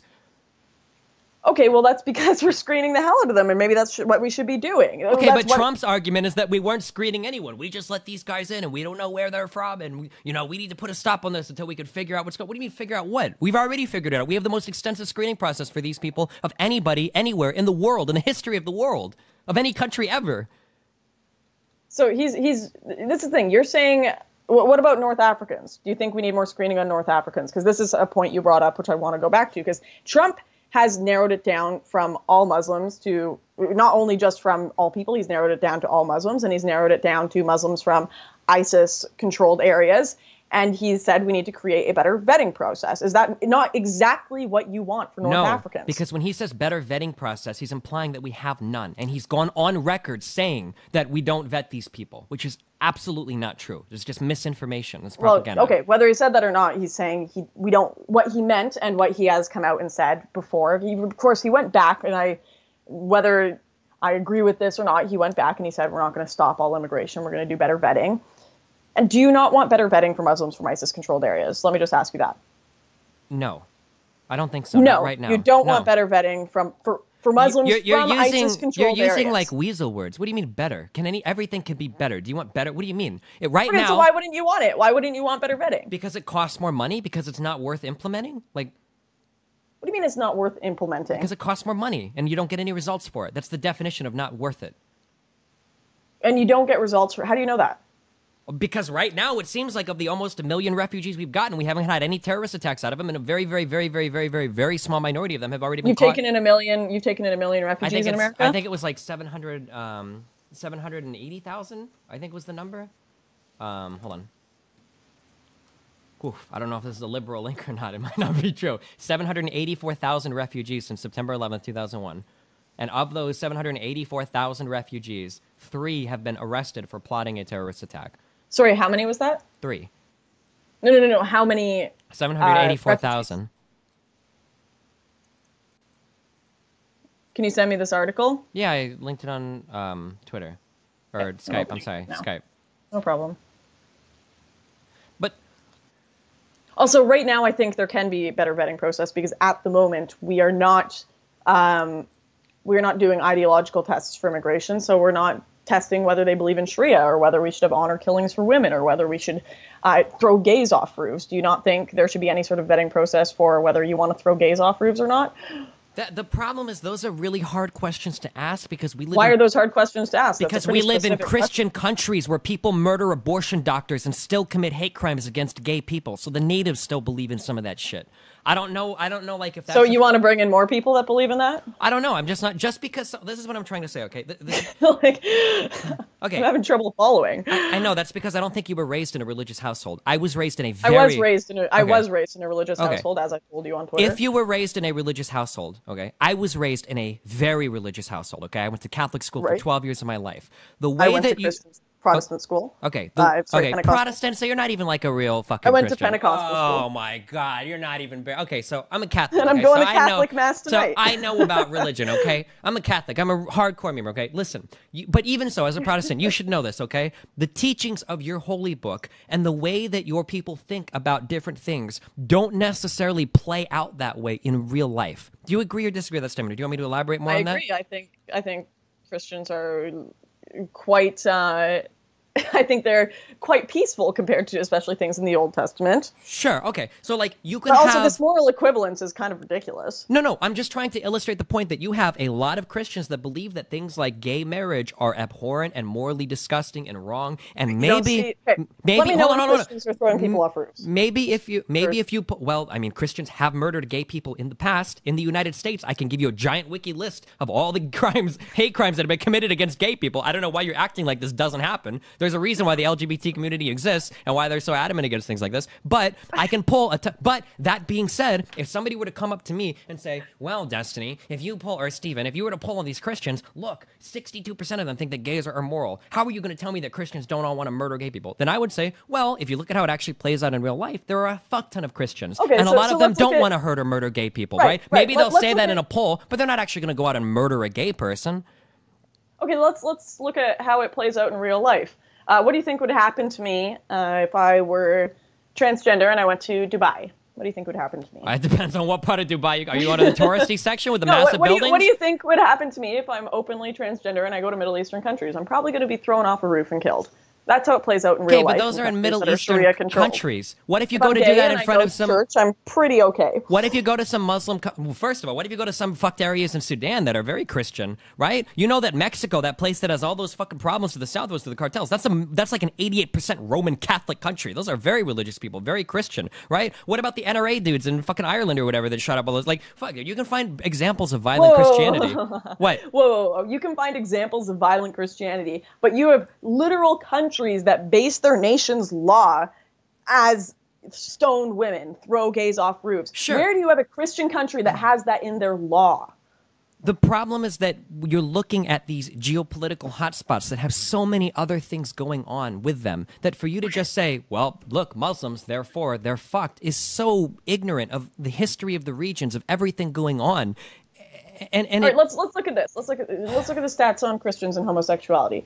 This is Pew Research. Acceptance of homosexuality is rising across the broad spectrum of American Christianity, including among members of churches that strongly oppose homosexual relationships. Especially. I remember this growing up, yeah. They are going, percentage of people saying homosexuality should be accepted by society. 70% Catholic. Woo, that's up 66%, 62% Orthodox Christian, 54% all Christians. Like, this is nothing compared to Islam. Nothing compared to Islam. Okay. You would never find that in Islam. Then why don't we have the 3 million Muslim people in the West constantly murdering gay people? What's going on? You keep talking about these ones that are already in the West. First of all, a lot of these ones that were accepted have already been quite westernized, although because we have a very hawkish... What does westernized mean? What does that mean to you? They've actually been assimilated into the culture and don't want to cut off people's heads for publishing a photo of Muhammad. I mean, they're getting more extreme. They're getting more extreme at the moment as we bring in more of them and as we bring in more from ISIS-controlled areas, and they aren't just, for example, I don't particularly like it, but if we're bringing in Muslims that are like from America, I'd be far, far more supportive of American Muslims that have been in America for 40 years than Muslims coming straight from the Middle East. I agree with you. Everything you're saying. Oh my God, everything you're saying is so absolutely correct. So it's almost like there's something going on here that's so much more important than the religion of the person. You just made that argument beautifully, Lauren. That people coming from the Middle East, a fucked up geopolitical area, are bringing with them a lot of fucking crazy and stupid beliefs, but people in the West, even if they're Muslim, because they're part of this culture, because they've been living in the West, are way more moderate than these people in these... Wait. No, the Christians coming from these areas are quite peaceful and calm and are not causing even remotely the same amount of crime or terrorism. In fact, they're the ones that are getting murdered on their boats over. It's the Christians that are the ones getting, like, absolutely okay, but people that are coming from these crazy fucked places in the Middle East. It's Muslims coming from these areas that are crazy places that are specifically committing crime. Christians coming from these places are not committing any terrorism at all. It's all Muslims. I'm not sure if that's true, but I mean, the majority of people right now over there are Muslims, and all of their funding are coming from Muslims. So it would make sense that Muslims are more in charge. I don't know if I buy that Christians haven't caused any terrorism in the Middle East. I'm not sure if that's true or not. But I mean, you're talking about like Muslim majorities ruling over Muslim minorities and all of this shit going on. Like, it would make sense that most of the terrorism is going to be related to Muslim shit. Like, ISIS isn't going to go fucking recruit Christians. You read my book, yes? Yeah. In the book, I state quite clearly that the Christian governments in Uganda and Nigeria are just as bad as the Muslim ones. We talked about, like, I specifically laid that out in my book. Okay. But they are the outlier. Extreme Islamic governments are not the outlier. But if you look at geographically where these Muslim governments exist, they're all across. You have like the northeast of Africa, you've got the Middle East, and then you've got a little bit on Southeast Africa. But all these Muslims in the Western world somehow seem to have assimilated just fine. It's almost like the religion plays a secondary role to culture and other things.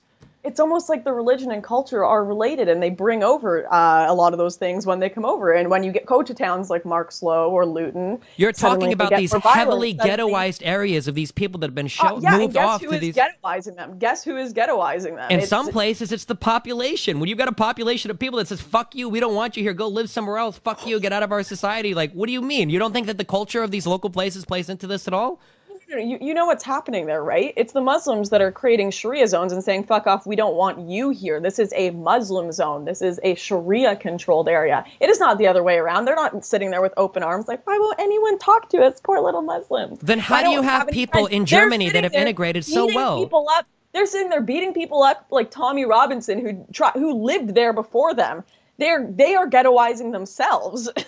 Then why do you have people that live in Germany, all of these immigrants and refugees and shit that live in Germany or Sweden and other places that have integrated into the economy so well?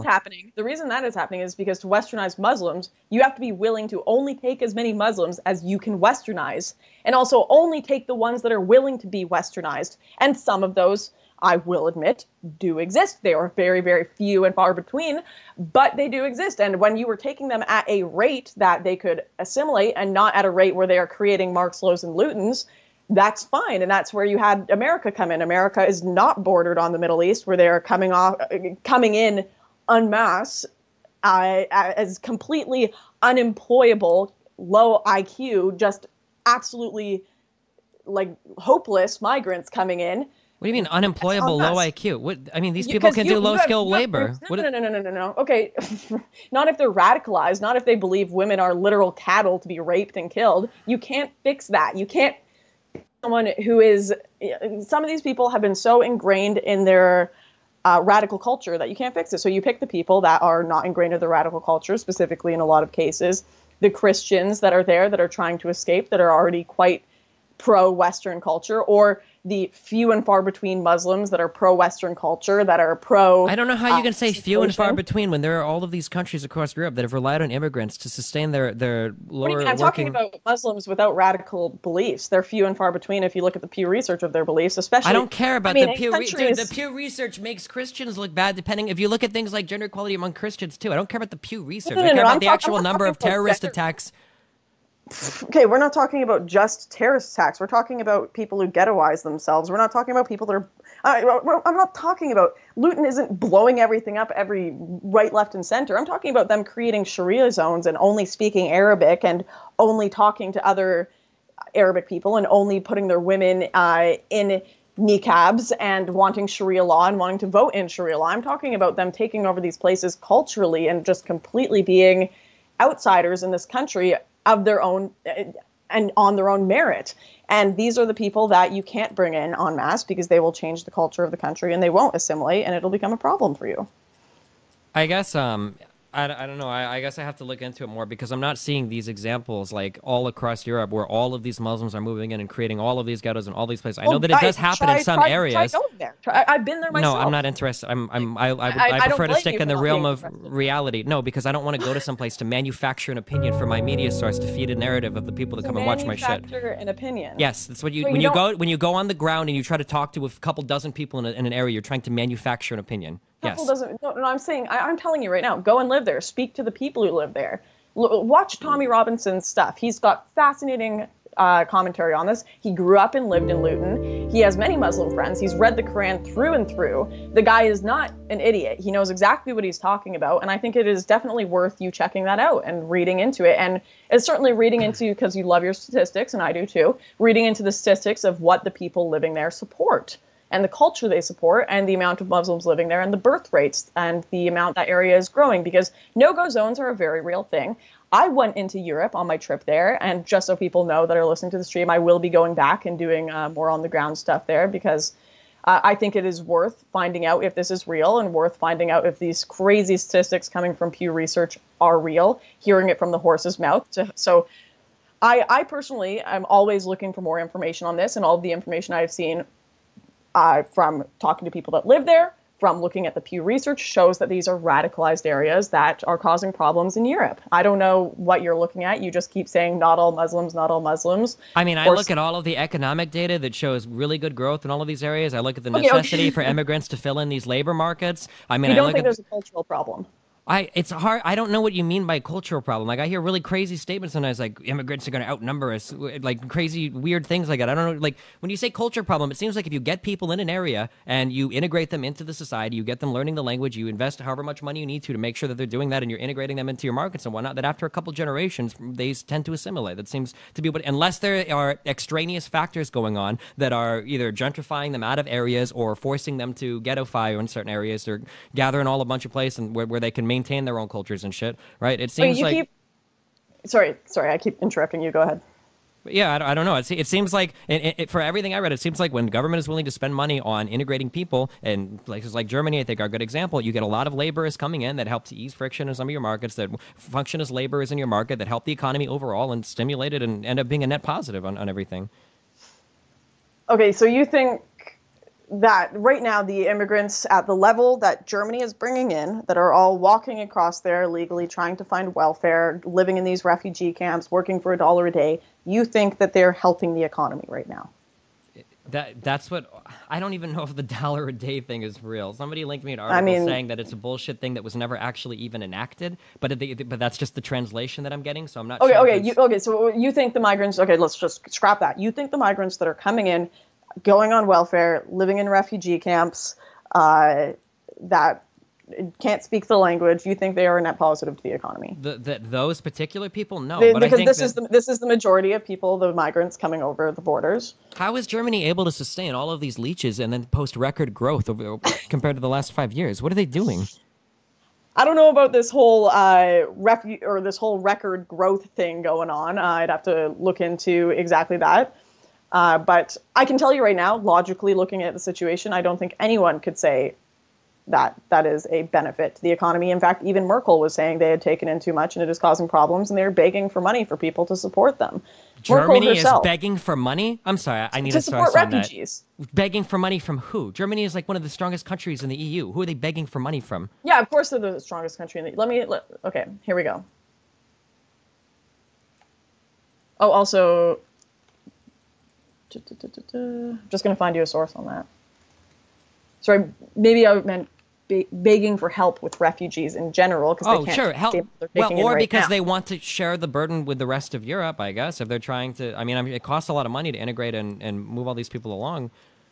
You think we have 40 years to bring all these millions of migrants and make them assimilate? 40 years? Wait, what? You were saying it takes about 40 years. Maybe I misheard. You were saying it takes about 40 years to assimilate these refugees? No, I don't think I said that. But I said that, like, after a few generations, I imagine that they would be more assimilated than the people that... Sorry, I'm reading an article right now. Sure.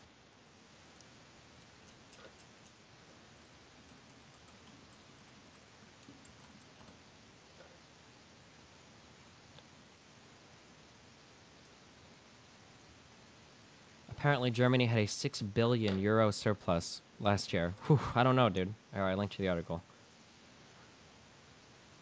Okay, checking that out.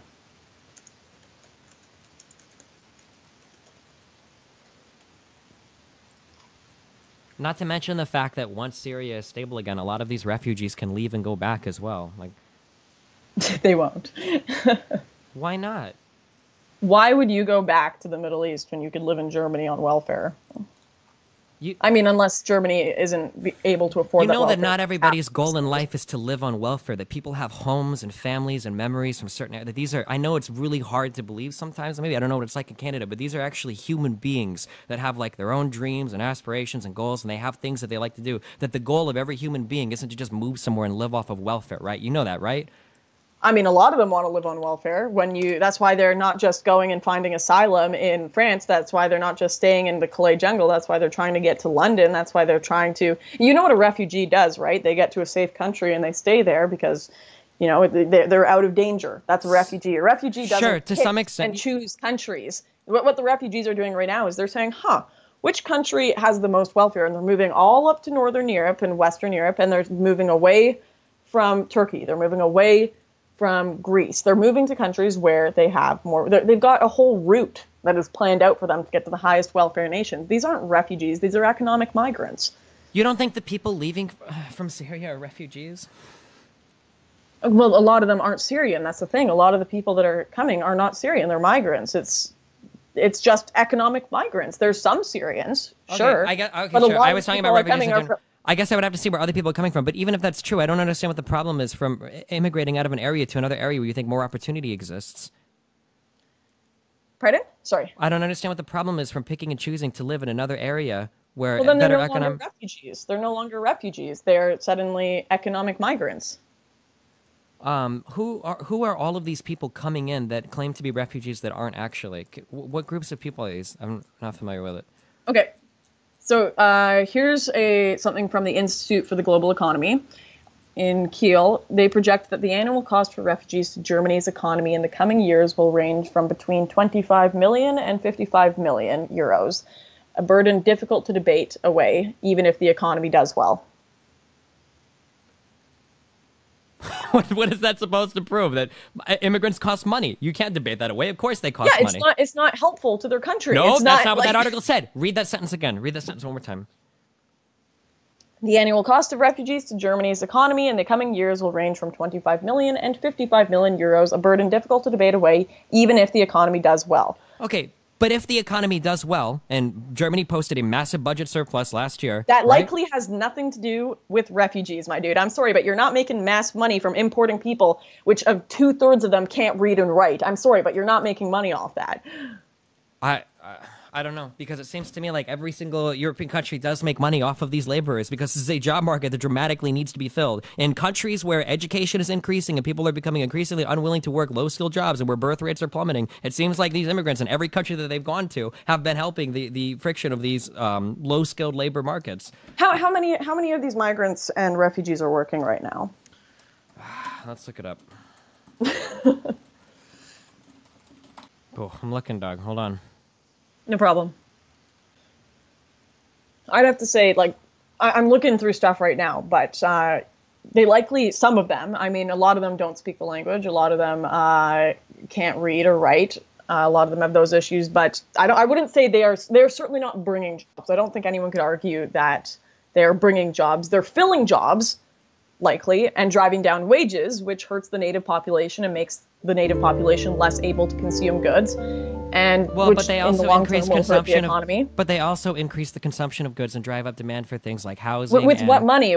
They're getting money from the government right now. Sure, so it's a form of economic stimulus, but they're also generating a service to the economy, assuming they're able to find work and generate some kind of service or whatever that would increase GDP, right?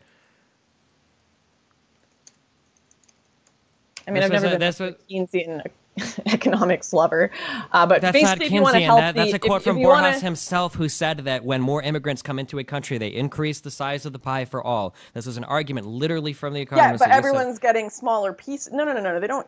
Everyone's getting smaller pieces. If you want to help the poor in Germany, having the supply of labor be tight is a good thing.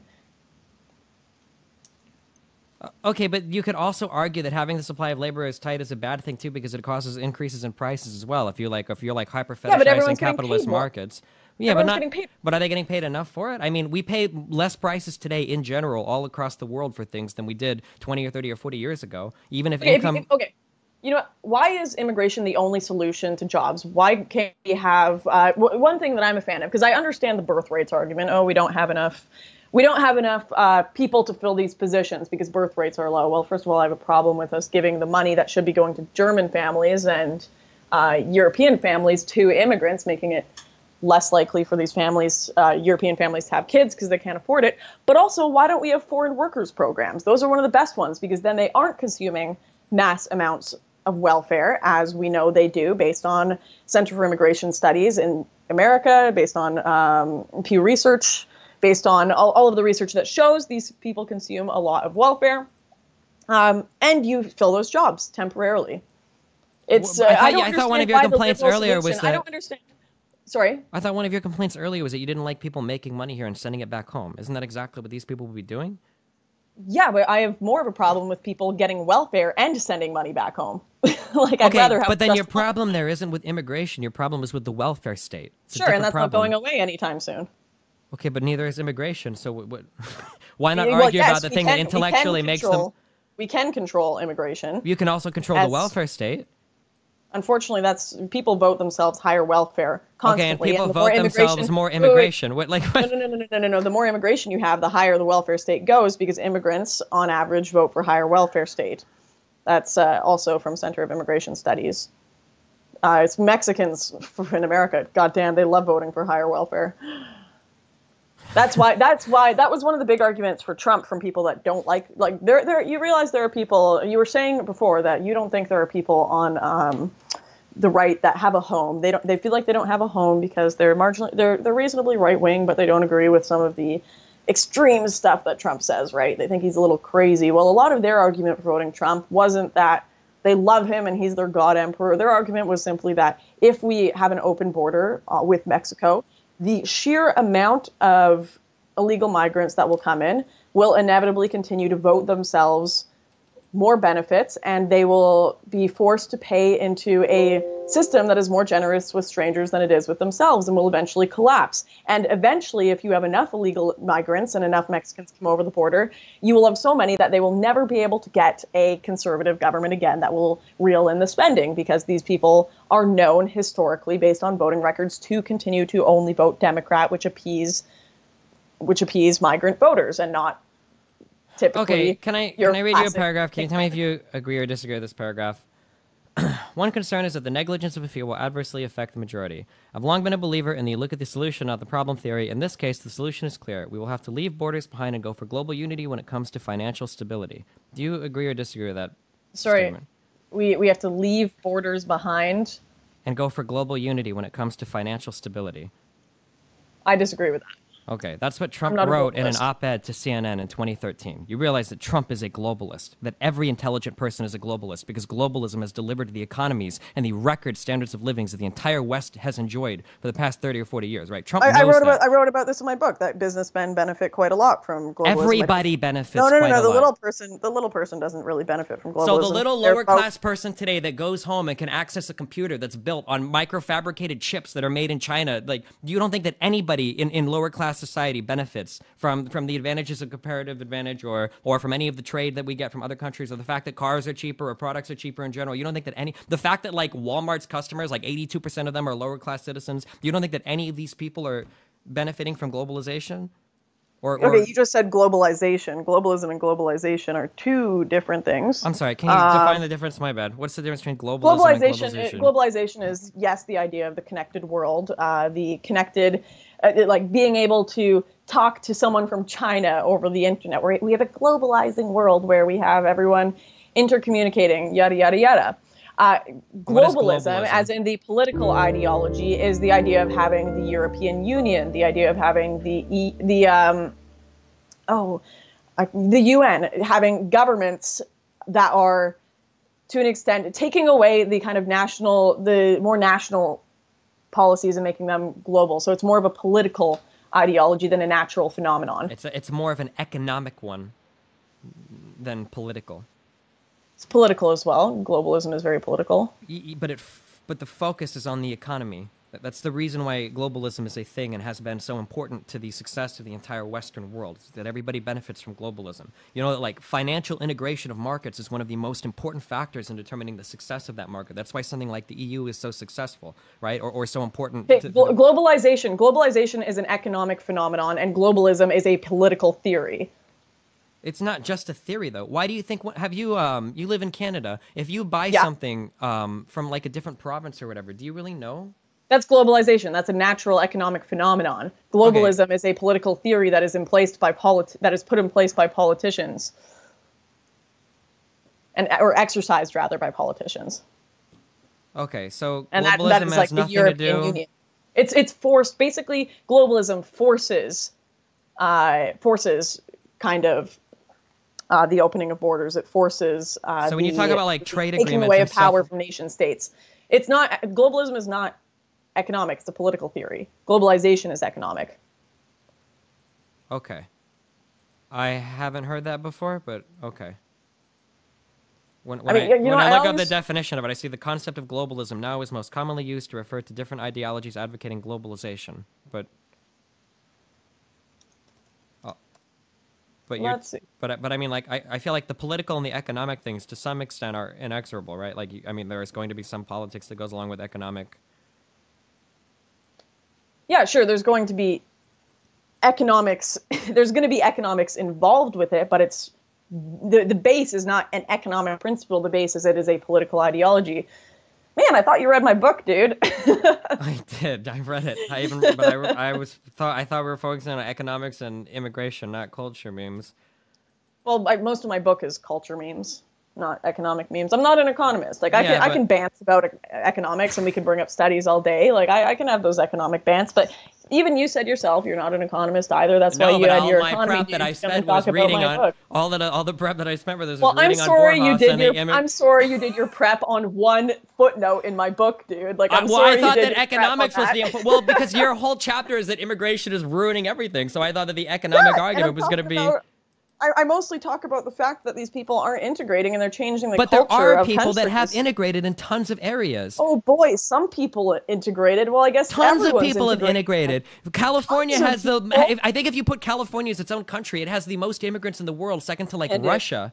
You need to live in a town where you're just called a gringo all day, or like you need to go and live in some of these border cities and some of these cities that have been just totally taken over. Like, you know, when I was younger, I actually had to move. Like, we have pretty good immigration in Canada, but I actually had to move out of the city I was living in because we couldn't speak English with our neighbors anymore. And it wasn't a racist thing. It wasn't Did you live in Quebec?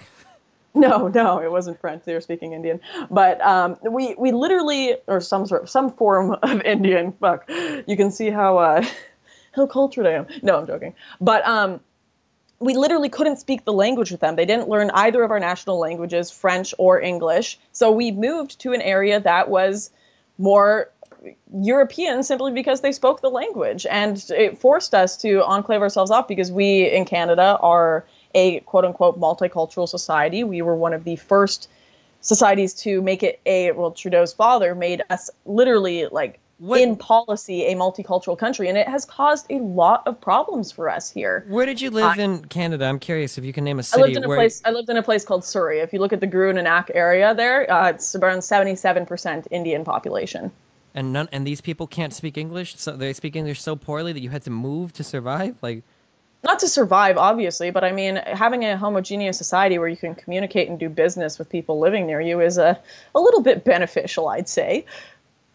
I mean, I don't think you need to be homogenous for it to do that. I think if you visit any successful place, you'll see tons of different people from tons of different backgrounds together that all seem to work together and function together just fine.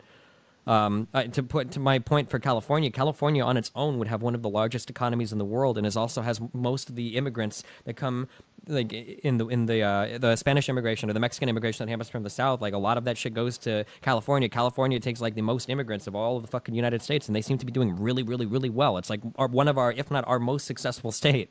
So I don't know. This argument. Well, they're also one of the most. One of the big arguments would be all of them vote themselves more benefits.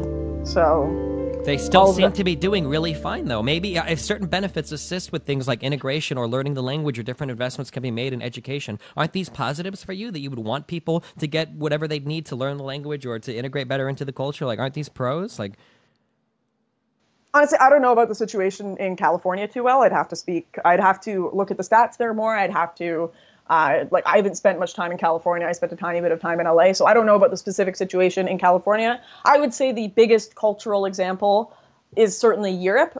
Like I said, Canada has its problems, but I don't think it's gotten to the point where we have any violence or no-go zones. I mean, I have areas that I can't shop here because people will just be like, get out, like you're not Asian or you're not this, right?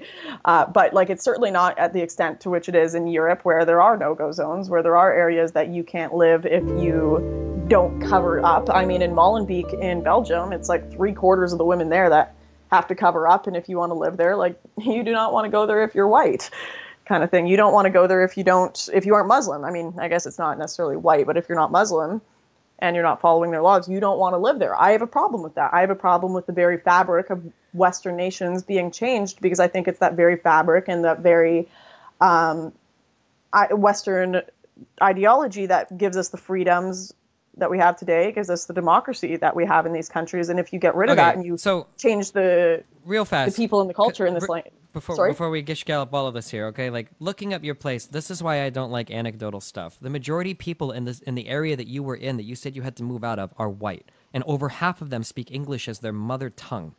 This is the problem with anecdotal evidence. You lived here, and you weren't even able to give me an accurate summary of this place. And you lived here for how long? Wait, I lived where? Sorry? In Surrey or whatever?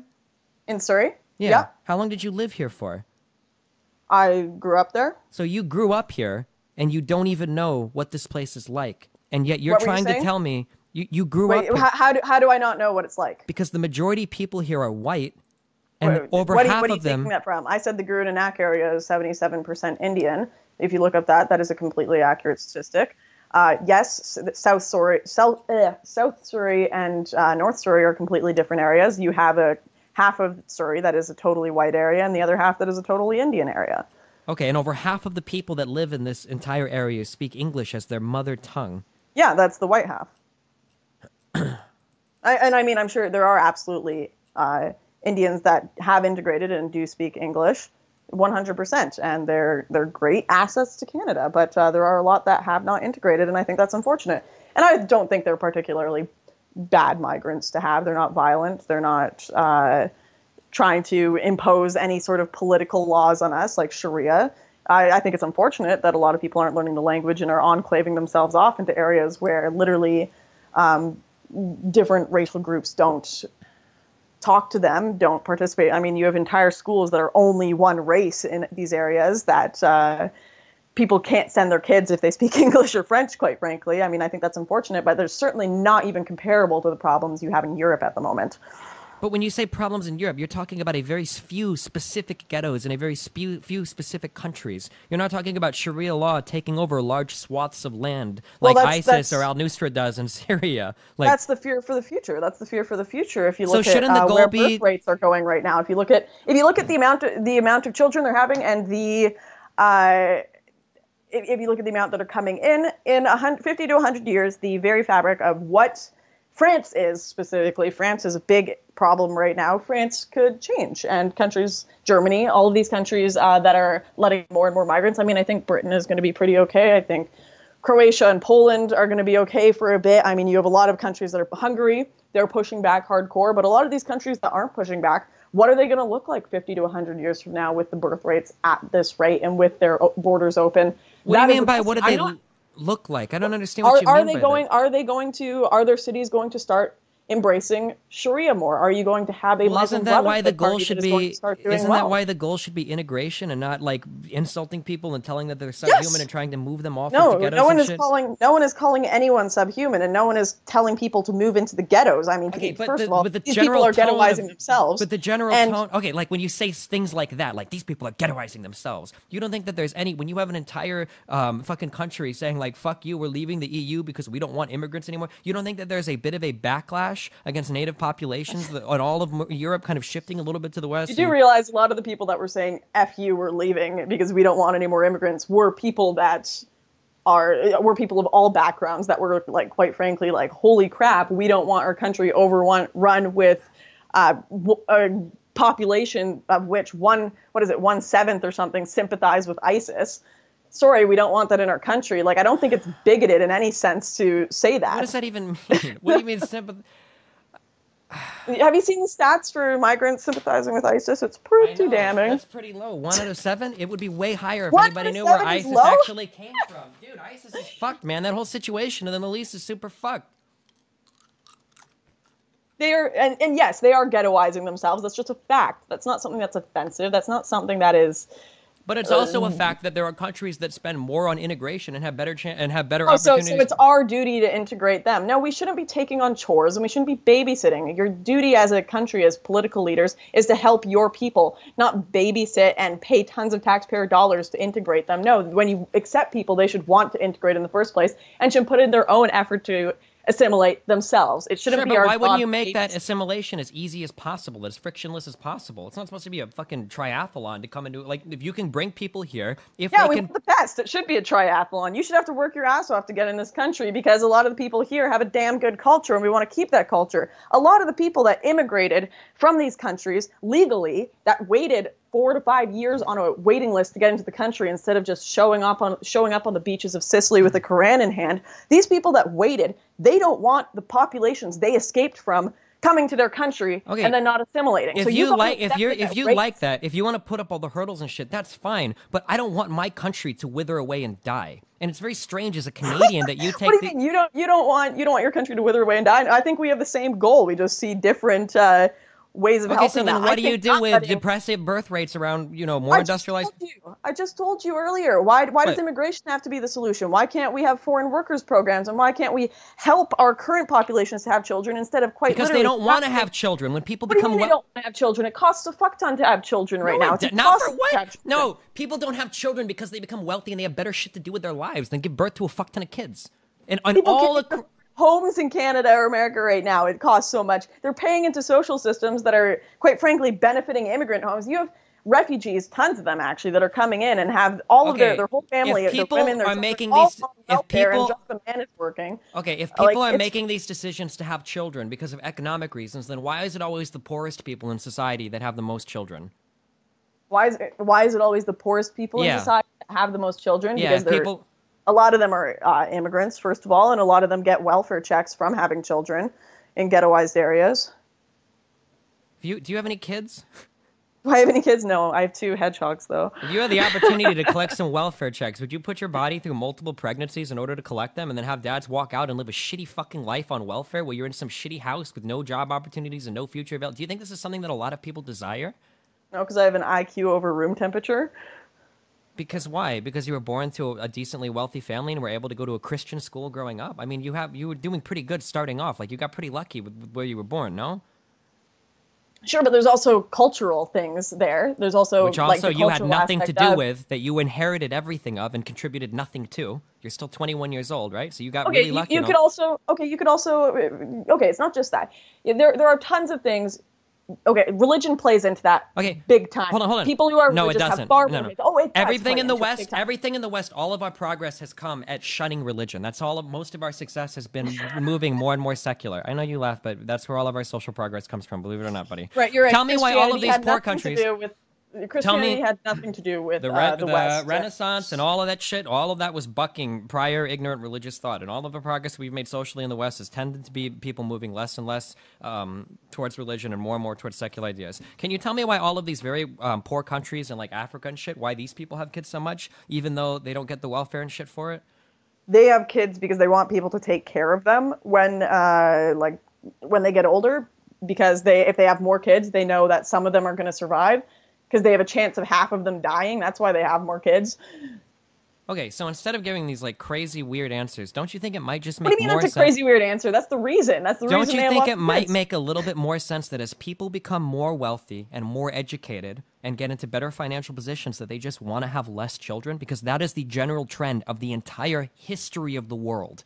rather than trying to find, well, these people here are just doing it for welfare. And when I can give you one general thing that explains the birthing trends of the entire Western world, don't you think like Occam's razor kind of demands you to look at that? Wait.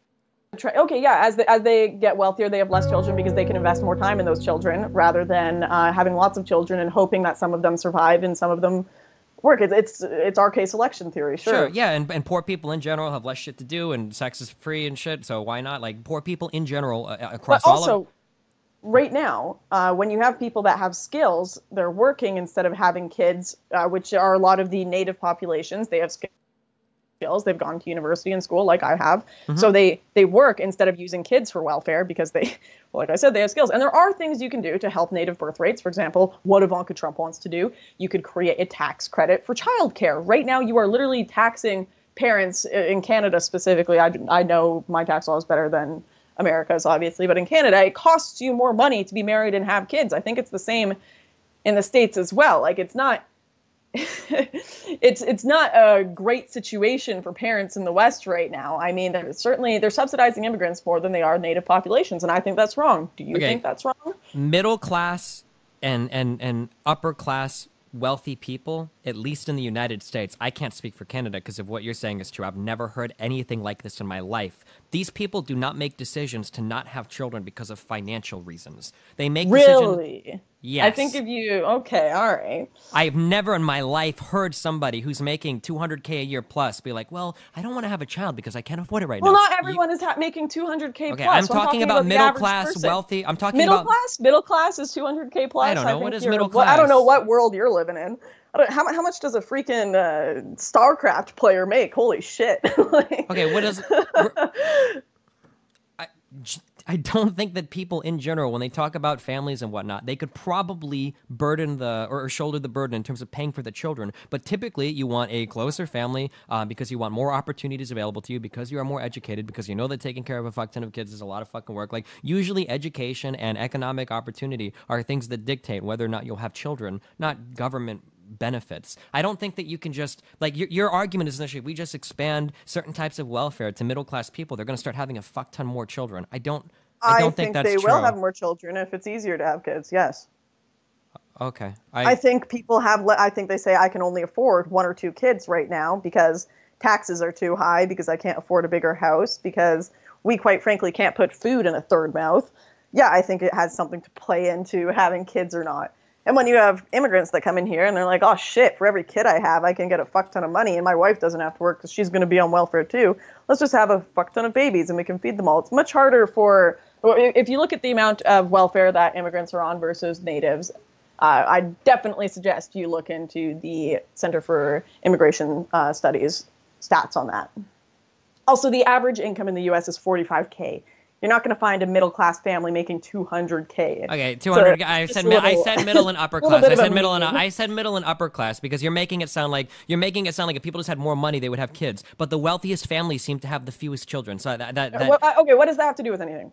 Well, you said that the reason they're not having kids is because they need more money. Why is it that all these super rich people don't have like 20 kids? I'm talking about the average Okay, person. So rich people are fundamentally inhuman or different than middle class people? I think rich people are a little different than. I think people that are. So I do think they're different. So this is my problem. Okay, when I try to present something, I'm saying that in general, as people become wealthier, they tend to have less children. That is a trend that can be followed every single place in the world, okay? And you're saying that, well, if you give more people or some people more money, sometimes they have more kids in different areas for different reasons. And sometimes, like if wealthy people have a lot of money, well, they don't want to have kids. But once they hit like a lower amount of income, if you give them more money, they'll want to, like, you have so many qualifiers behind your statement. And then you're telling me something that we should facilitate people's laziness at the expense of our society. No, it doesn't have to do with being lazy. Some people just don't like to have kids. It used to be because of religious reasons largely. What about immigrants? You're saying we should be paying for them and their kids and everyone to come in to keep our society surviving. No, not generally. My argument from the very beginning is that immigration presents a very huge positive for the economy. You just have to mitigate the risks. sorry, continue. Sorry. You just have to mitigate the risks. So if we find that there are like really fucked incentives for people having children or whatever, or daisy chain immigration or whatever you want to, you know, whatever thing is causing kids to be born that shouldn't be born, then you would seek to limit those things, and then you expand on the economic positives. You wouldn't just say no immigration, fuck these people. No one is saying no immigration. We're saying hawkish immigration policy. We're saying bring in immigration that is beneficial to our society. Don't bring in Syrian refugees. Don't bring in people don't bring in tons of Somalis every year that don't have skills. Like, no, I'm totally for it. Bring in tons of immigration within Western society. That's great. Immigration within societies other than Western society that have been screened well. Sure thing. I'm talking hawkish immigration policy that is only beneficial to the country. Also, back to the rich people thing. Rich people tend to have fewer kids because it takes a long fucking time to get rich. They're different from the rest of people. They also tend to consume more expensive goods like private education for their kids. They're very different from the rest of society. So rich people often don't want to have kids because they want to put them through Harvard, and that's way more expensive. So they'll have 1 or 2 kids instead of 4 or 5 kids. I don't think a multimillionaire is worried about having 3 or 4 kids because they can't send all of them to Harvard. Not multimillionaires are the exception, right? We're just talking about 200K bracket. Okay, that's the very rich. Yeah, that's the very rich person that's going to have less kids. Okay, I can tell you that I don't want to have more kids because I have 1 and I think that's enough already, and I just don't really feel like having any more children because I like the opportunities available to me right now, and that there is no government policy that would ever encourage, but I guess that's anecdotal. I don't know if that counts or not. I don't know. I think that rich people are like very, very rich people are an entirely different breed of human. They have a very high standard of living. They tend to prefer to have few kids because they want them to want for nothing. They're a different mindset of people compared to but now you're saying very, very rich kids and want for nothing. So you're saying that if Trump had another kid, his net worth would be closer to mine? Then he would be impoverished if Trump had more children? If Trump had 2 more kids, it would be the end of the fucking Trump estate? Like, no, I'm not saying that. Then what do you mean, like, very rich people want their children to be provided for? You're making it sound like having 1 kid is going to make a significant difference in their financial future. I just think they have a very high standard of living. So yeah, but that high standard of living could be shared among 50... It's our case selection. They tend to invest more in that 1 child. Like hundreds of millions of dollars into 1 child? What? Okay. All right. What I'm saying is, at a certain level, what is your explanation for why when people become wealthier and they have more opportunities available to them, they have other things to do in their lives than raising fucking kids. They don't want to be raising kids all the time. That was sure. So your 45K earners that are the ones having trouble earning money, and they tend to be the more regular, down-to-earth American family people that just want to have that white picket fence. They're going to be the people that you want to support and help in having kids. Sure, but even a lot of these people are working careers. They want to have successful children. They go to college. Don't want to have... Trump has 5 kids. Okay. Don't want to have like 6, 7, 8, 9, 10 fucking... And how many marriages is that through too, though? But that you have to take that into account. Because wasn't he married 2 or 3 or 4 times before? Pardon? Yeah, but he can afford to have as many kids as he wants because he can make them all want for nothing. Well, sure, but I'm saying if you're talking about 5 kids between 2 parents, there's a difference between that and 5 kids between 6 or 7 parents. Or that's not possible, but... Okay, but he's very different also. Even most wealthy people are not billionaires. Sure, but also most wealthy people have the fewest number of children. Yeah, people are tweeting me. They're saying poor people tend to be short-sighted. That is why they don't save money properly. Yeah, and that's why they sure. And have a ton of fucking kids. They're stupid. Poor people tend to be dumber than fucking wealthy people because of access to education, contraceptives, and shit. Right? Yeah, it's a fact of life. Yeah. But the 45K people are going to be the ones that need help having kids, that are going to need help sending those kids to university, that are going to we shouldn't be bringing in immigrants and subsidizing immigrants so these 45K people have to live in a box in the sky for the rest of their lives, never being able to have a family. Again, you're being very short-sighted because you're talking about an economic stimulus and you're only looking at the drawback. Like, we shouldn't be spending money to support this. Well, what if you spend money to support this and what if there's a guy who's makes 45K a year who's getting a raise now because there's so much demand for construction of new housing in an area where immigrants are moving in, or there's a guy that works at a company. Why are you laughing? These are very real things. He's probably getting taxed to shit to pay for all that housing that he's building. What do you mean taxed to shit? Taxes are a part of life. The immigrants aren't okay. Because the immigrants aren't what? They're providing a benefit. That's why California's economy is very, very successful. Miami isn't a giant fucking shithole. That is an economy that's very fucking successful. That is a lot of Hispanic people. The whole David Card study on the Mariella boat people come over. Like 70% of Hispanic immigrants are on some form of welfare. I'm sorry, but they're not making up for what they're taking. Damn. So you disagree with Borjas on that? Who is the economist that you would cite then that says that these Hispanic immigrants have been a net negative on the United States, the most successful economy in the world? And The Center for Immigration Studies is who I'm saying. Okay, I don't care about centers for immigration studies. Of course you don't. No, because these are numbers that exist in a vacuum. You do not have a degree in economics or any qualified experience in here that can tell me how these figures play out in the real world. This is why I read up on people like David Card and Borjas and all these other economists, because I'm curious what educated people in the field say, not what raw numbers about 27.4% of people are consuming this much welfare. Like, okay, well, how does that actually play out? If economics were that simple, you wouldn't be able to get PhDs in the field. Okay, you would learn about it in grade school and then come out knowing everything there is to know about economics.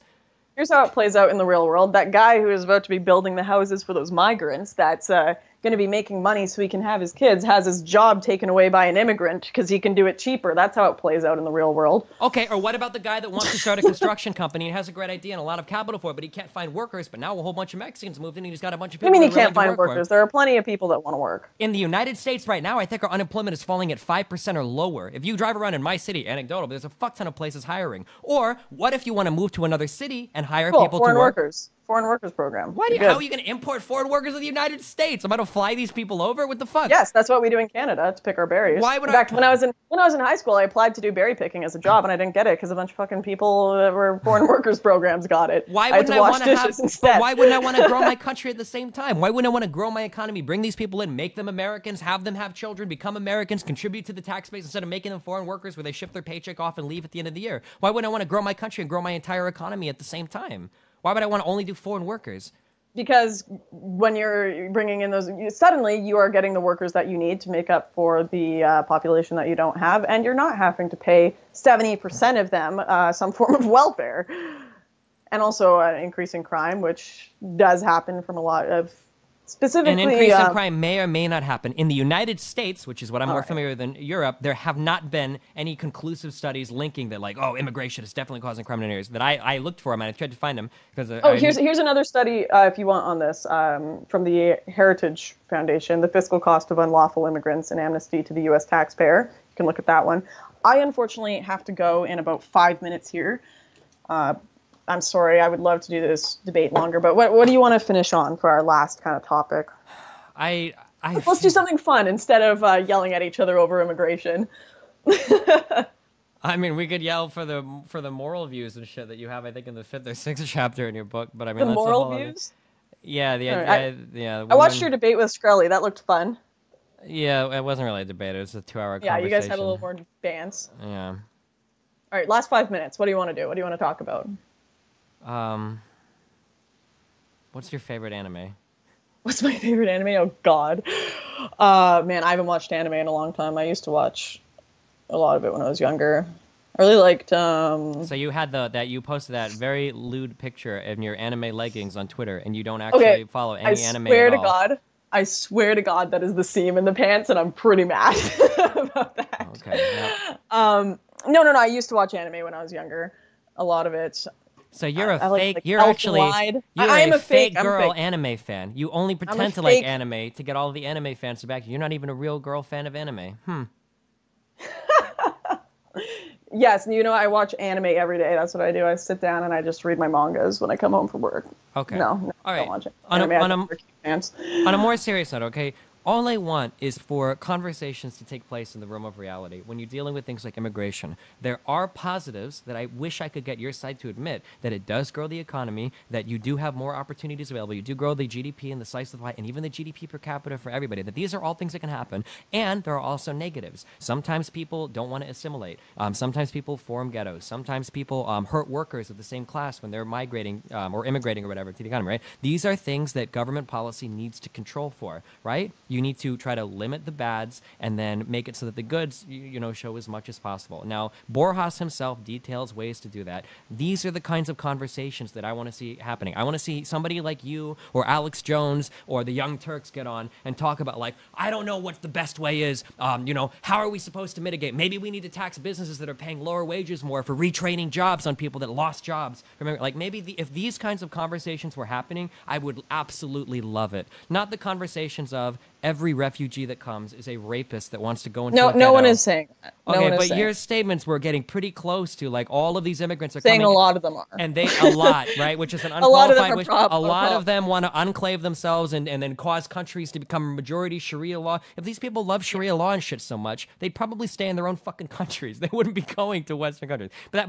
that's my. I'm think sorry. so? I'm not trying to argue. I'm sorry. That was just my spiel. That I wish the conversations were rooted more into making progress than just demagoguery on both sides. That's my ending thing, and then you can end on your. Okay, I think anyone would be stupid to say my side is all 100% right and there are no points on the other side that have any merit at all. I mean, I think I think that is just as stupid as it is to be a radical centrist having sex with your brain and saying, Dog, I'm not trying to interrupt you, but you literally Yeah. wrote in your book on 3 reasons how immigration fails on every single point at the start of that chapter. yeah, well, I think I think our problems are very, very, I think we have more problems with immigration than benefits right now. And that's why I'm saying how immigration is screwing us right now. That is what my book points out. Anyways, I think you continue to, just to a quick point to Borjas, you keep misquoting him. I think you need to read more of Borjas' stuff. His main point is that the flow of immigration benefits some people, but it does not flow to domestic workers. Those benefits do not flow to domestic workers. That is Borjas. Anyone watching can go ahead and read him. But yeah, I would end on, I agree with you on the point that there can be benefits to immigration. I'm not going to sit here and say that all immigrants are evil. All immigrants are all trying to create Sharia zones. All immigrants are low IQ and don't help the country at all. No, there are certainly immigrants that do benefit the country. There are certainly immigrants that have value to add, but in order to find those immigrants and in order to ensure that you are getting those immigrants, you need to have a hawkish immigration policy, and you need to ensure that the amount of immigrants you are letting in are not at a rate that they are creating enclaves and not at a rate that they are unable to assimilate to the current culture of the country. That is and has been my point for a long time. And I will say I do appreciate you having me on to talk about this. I find sometimes a lot of people on the left and on the right avoid debate, avoid talking. They're scared of it. They're scared of conversation. So even though we were yelling at each other, I think it's cool that this was able to happen at all instead of just muting each other. Yeah, sure. I agree. All right, well, listen, I appreciate you coming on. It's been fun. Listen, Absolutely. You're young and fresh. Please don't grow into another Ann Coulter. Don't do that to yourself, okay? Ending on patronizing. You're not you're good better look, than dude. that, dude. Don't do it. You're I better saw than your that. book. I saw that Ann Coulter wrote a fucking thing. I see the way you're postured in there. Don't do it, okay? If you go to heaven, if you believe in that shit, you'll look down and trust me, it'll be a bad hombre, okay, dude? Bad hombre. I think I'll be just fine on my own. I think I've got my own personality, and I think I will do fine without that advice. But All right. I appreciate you having me on. All right, have fun, buddy. Cheers. Okay. Fuck.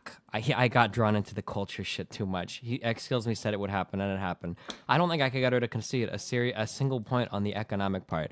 I'm sorry, real fast, just while we're all here and it's fresh in our mind. She said that I kept misquoting Borjas. Borjas was the economist, because I thought we were going to talk about the economic side of this more, was the economist that I read on a lot. So let me just read this article by Borjas himself, okay, that was written very recently, okay, in October, only a few months ago, okay?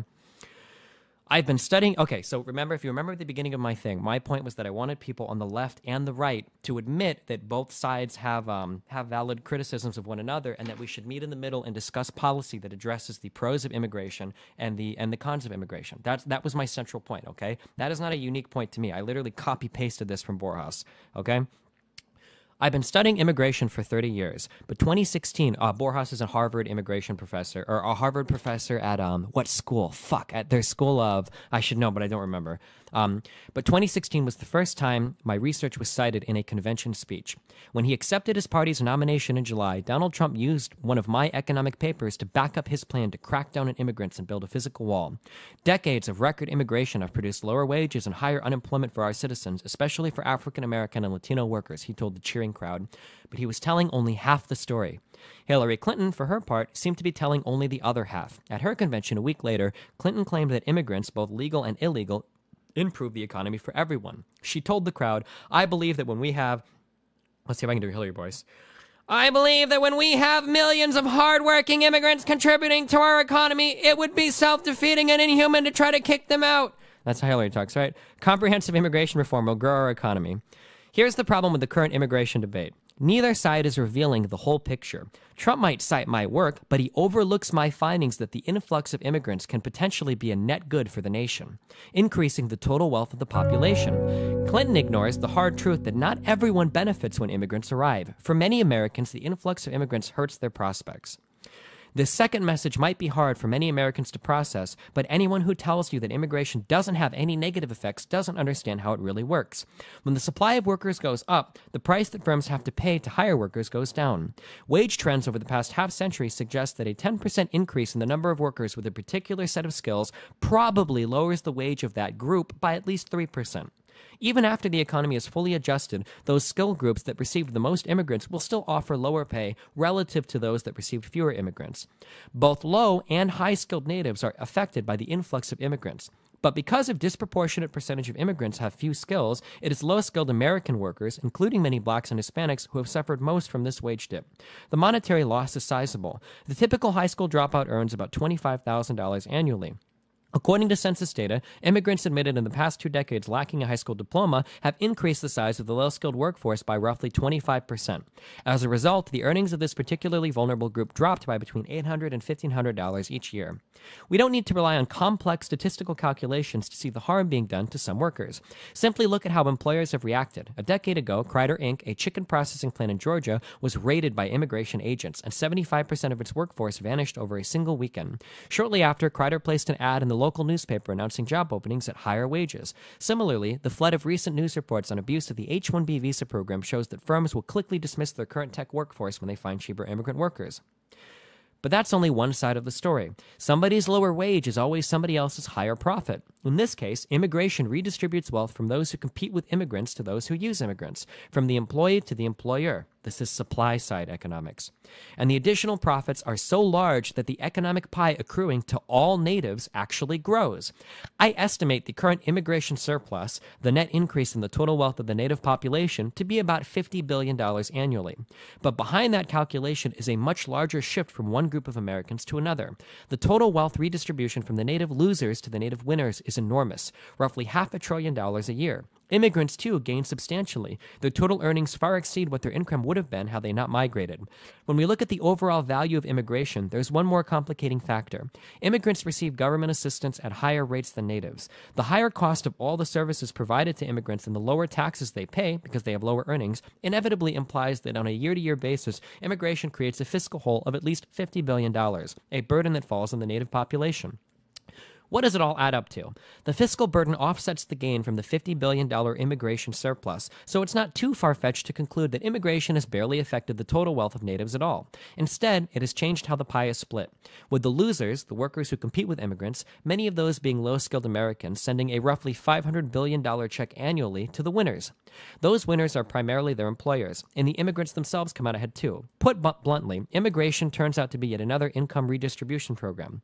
Once we understand immigration this way, it's clear why the issue split Americans, with many low-skilled native workers are taking one side, and why immigrants and businesses are taking another. Our immigration policy, any immigration policy, is ultimately not just a statement about how much we care about immigrants, but how much we care about one particular group of natives over another. Is there a potential immigration policy that considers the well-being of all Native Americans? Maybe so. It's not a ban on immigrants or even on low-skilled immigrants. High-skilled immigration really can make America wealthier. The steady influx of legal immigrants also produces more taxpayers who can assist financially as the native population ages. Then there's the matter of principle. Many Americans feel that it is a good thing to judiciously give some of your tired, your poor, your huddled masses a chance.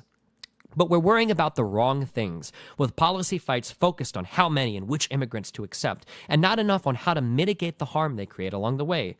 To use a label recently coined by Larry Summers, A responsible nationalist policy cannot ignore the reality that immigration has made some natives poorer. A policy that keeps them in mind might tax the agricultural and service companies that benefit so much from low-skilled immigrants and use the money to compensate low-skilled Americans for their losses and to help them transition to new jobs and occupations, right? This is essentially what I was saying, right? Similarly, Bill Gates claims that Microsoft creates 4 jobs for every H-1B visa granted. If true, firms like Microsoft should be willing to pay many thousands of dollars for each of these coveted visas. Those funds could be used to compensate and retrain effective natives in the high-tech industry. But let's not be naive. Policy fights over immigration have often been fierce, taking decades to get resolved. To even partially compensate those Americans who lose from the current policy would require massive new government programs to supervise a massive wealth redistribution totaling tens of billions of dollars. The employers that profit from the way things are going won't go along with those transfers without an epic political struggle. And many of the libertarians who obsessively advocate for open borders will surely balk at such a huge expansion of government.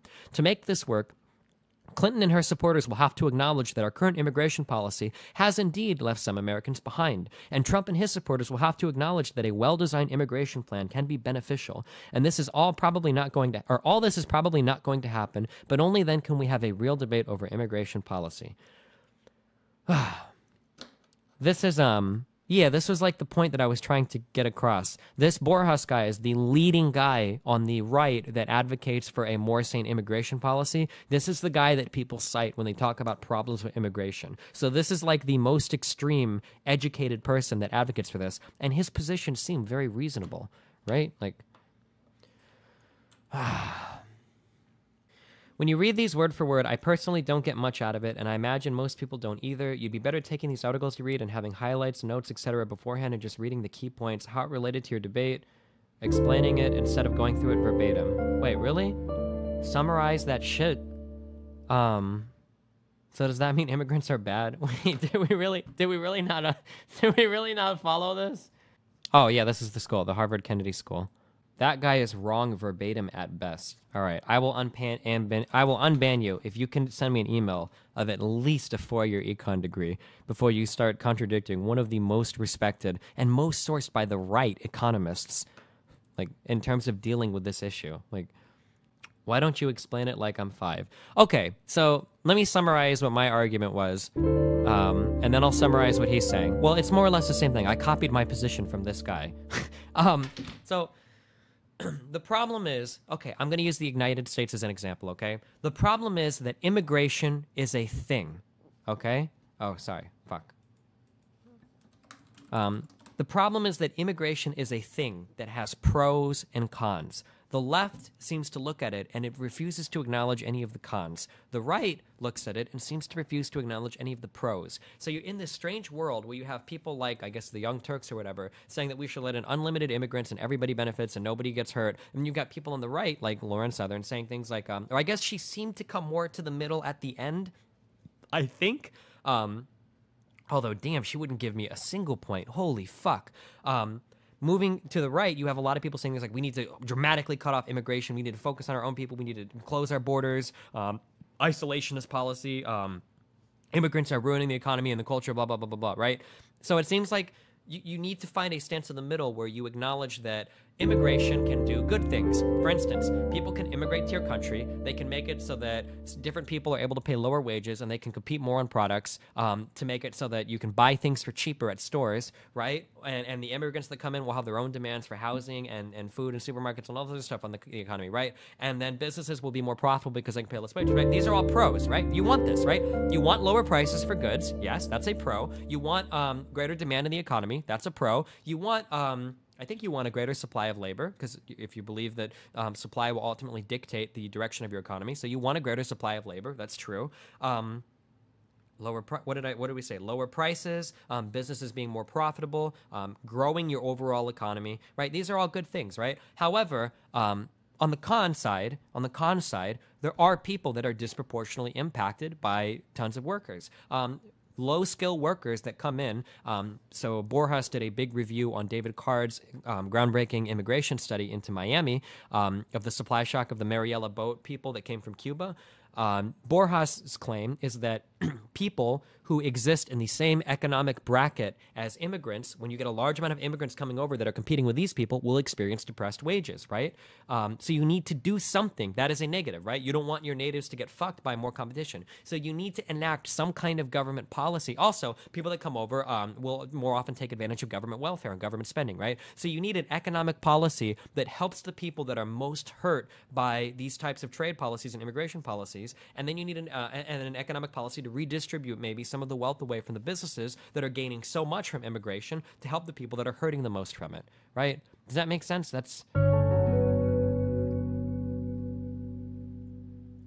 Destiny, a criticism of Borjas is that he manipulated the data on that study. It's a complex debate on that specific issue. Yeah, no, I know. I read because Card and Fide did a rething where they did a rebuttal to Borjas saying that he handpicked his numbers too much. But then Borjas did his own rebuttal where he republished. I read I read the big David Card thing, and then I read the Borjas thing, and then I saw the abstracts of the rebuttals. But going into data picking at that level is something I can't read what they're saying and pick out who's right or wrong. I don't have the education to do that on whose data selection is superior. Perry, is that the name? Perry? I don't know how to pronounce his name, but yeah. Basically, a guy named David Card. Do you want me to explain this? Does anybody care? I don't know if anybody cares about these studies. One of the big problems when you study labor markets is that it's impossible to do experiments, right? Economics is a soft science for this reason, right? You can't like set up hardcore experiments like what happens when this happens, because economics is so complicated, right? And so many things can happen on a macro level, right? For instance, 500 immigrants come into an area, right? Well, what's going to happen? Obviously, you're going to lose a lot in wages, right? Exactly. That's what's going to happen, right? Well, maybe not. 500 immigrants come in. Maybe businesses in the surrounding area start to open new factories here or open new shops here, knowing that they can take advantage of that newly present labor. Maybe when they open those shops to take advantage of that labor, you get other natives that are able to move into supervisory positions that are actually better off as a result of those people, right? That's a lot of what was going on in California. That was the big economic study that I read on California because they get a lot of Hispanic workers where a lot of native wages in different groups were actually helped because they were starting to fill in complementary positions is what they're called to a lot of their, right? So, but not always, right? I'm not saying that will always happen. I'm just saying that it's really, really, really complicated. So David Card, a long time ago, was able to do a groundbreaking study on the study of how a massive supply shock to labor will impact a particular market. Because I should know this. Was it 1965, 75, or 85? It was one of the fives. I want to say 1985. I should just look at David Card. Is it 1985? It's the Mariel boat lift. Fuck, dude, I don't remember the year. I'm really bad at my years. I'm not gonna lie. It was a 1990 study, and the Mariel boat lift was in 1980, I think. So basically, what happened was this was one of the times when Fidel said, "Get the fuck out of my country. If you want to leave, I don't give a fuck." Right? Fidel said that, and I think like 100,000 people. It was like 50,000 plus people all left Cuba, and then they went to Miami. Right? So what you got was an awesome opportunity to study. Okay, well, what happens when you get a supply shock of labor to workers in an area? Now we can actually study it because it's literally like if we were playing The Sims, we just dropped 50,000 no high school education level workers into an economy, and now let's see what happens. And David Card did a massive study where his final conclusion was that because other businesses moved in, because complementary positions opened, more or less there was no harm to any groups of people really in Miami. And this landmark study has guided a lot of economic policy from governments around the world for a long time. Borjas did a revision of it where Borjas said that David Card's selection of who was hurt was bad, and that when David Borjas got like razor focused on certain groups of people, I think namely he said high school dropouts of a certain age, he was saying that these laborers had experienced a depression in wages if you focused on them. But then David Card and Pierre, I remember the name, this guy's name, came back and said that Borjas' data selection was bad and then he was being disingenuous and cherry picking. And then Borjas came back and gave an argument for his cherry picking and why he picked what he did. And it gets very complicated when PhD level economists are arguing with each other. I can't make sense of who's right or wrong, right? I just have to see who comes out at the end alive, I guess. Yeah, but that's essentially like all of those memes. So again, like This is a very okay. So I'm responding to comments in chat now. This is a very one-dimensional view of immigration that you don't even believe in, but you're saying it, I think, because it's been repeated to you. The economic argument depends on which immigrants you're talking about. Sure, 100,000 plus salary engineers and doctors are great for the economy. Unemployed, not so much. Why don't we just let in hundreds of thousands of engineers and doctors and no one else? Because the engineers and doctors that live in your country don't want that, dude. Look at all of the people now you're getting, because for the first time in history, I think you're running into areas where now high-skilled laborers are starting to lose their jobs to competition to H-1B visa imports from India. This isn't something good. You don't want to bring in 100,000 doctors because all of the doctors in your country are going to be ass-pained as fuck when their wages are depressed through the roof, through the floor, I guess, depressed. Like, Destiny, do you agree or disagree that lower cost production is not necessarily a benefit depending on the environment surrounding the decrease in a good's price? For example, the price of a bar of chocolate could be going down at a gross price per bar level, but the chocolate could be worse. The bar can be smaller and the cost outcome could be higher due to inflation and income stagnation. Sure, there's a lot of things to keep in mind, right? I always wrestled about quite a bit of her comments about visiting Europe and talking with people. I should have read more on that, dude. Every time I try to dig into the ghetto shit in Europe, there seems like there's so much bullshit involved that I just didn't bother. I should have dug into it more, especially knowing that she was going to play the culture card. That was my bad, dude. I should have went into it more or not gotten sidetracked, I guess is hard there. H-1B has not hurt immigrants. Yeah, that's my bad, dude. Somebody linked me a study. Oh, fuck, what was it? Claiming that, but I have to read it, and I don't know if everybody believes it or not. I have a hard time believing that, but that might not be true. Maybe I've read too much of the Borges guy, but I have a hard time believing that when there are lots of people getting laid off as a result of H-1B workers coming in, that there hasn't been an impact on the wages paid to that part of the labor market. I could be wrong. I fully admit I could be wrong, but now that I have my inner Borges compass, it doesn't feel right to me.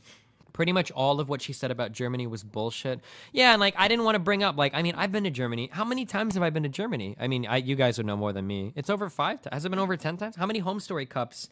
And, what did I go to? Leipzig? Like, I've been to Germany a ton of times, and I usually talk politics when I go there. You can ask Take or whatever. And I've never heard this, like, immigrants are ruining everything. Even in the little bumfuck town I go to in Dusseldorf, or not Dusseldorf, it's the airport, Krefeld, right? Like, I don't hear all these things about immigrants destroying everything and blah, blah, blah. Like, I've never heard this from any of the Germans that I've talked to before. And I've even talked to Germans that have traveled around a little bit more, too, like TLO and that writer dude from Team Liquid that lives there. Yeah, I don't know, but I never cite that personally because I don't think that's relevant. I would never cite, like, my anecdotal conversations with a few people because I think that that's, like, really, I don't know, I really don't like that. I think that that's a really bad argument. Maybe I took too much math in high school, and it makes me feel bad that I feel like that's like a slaughtering of everything that statistics has come to stand for you to talk about, you have a good background for this position, but you have to start calling people out on their obviously garbage/incorrect points. Ask them to prove it. Otherwise, they leave the debate still thinking most immigrants are rapists.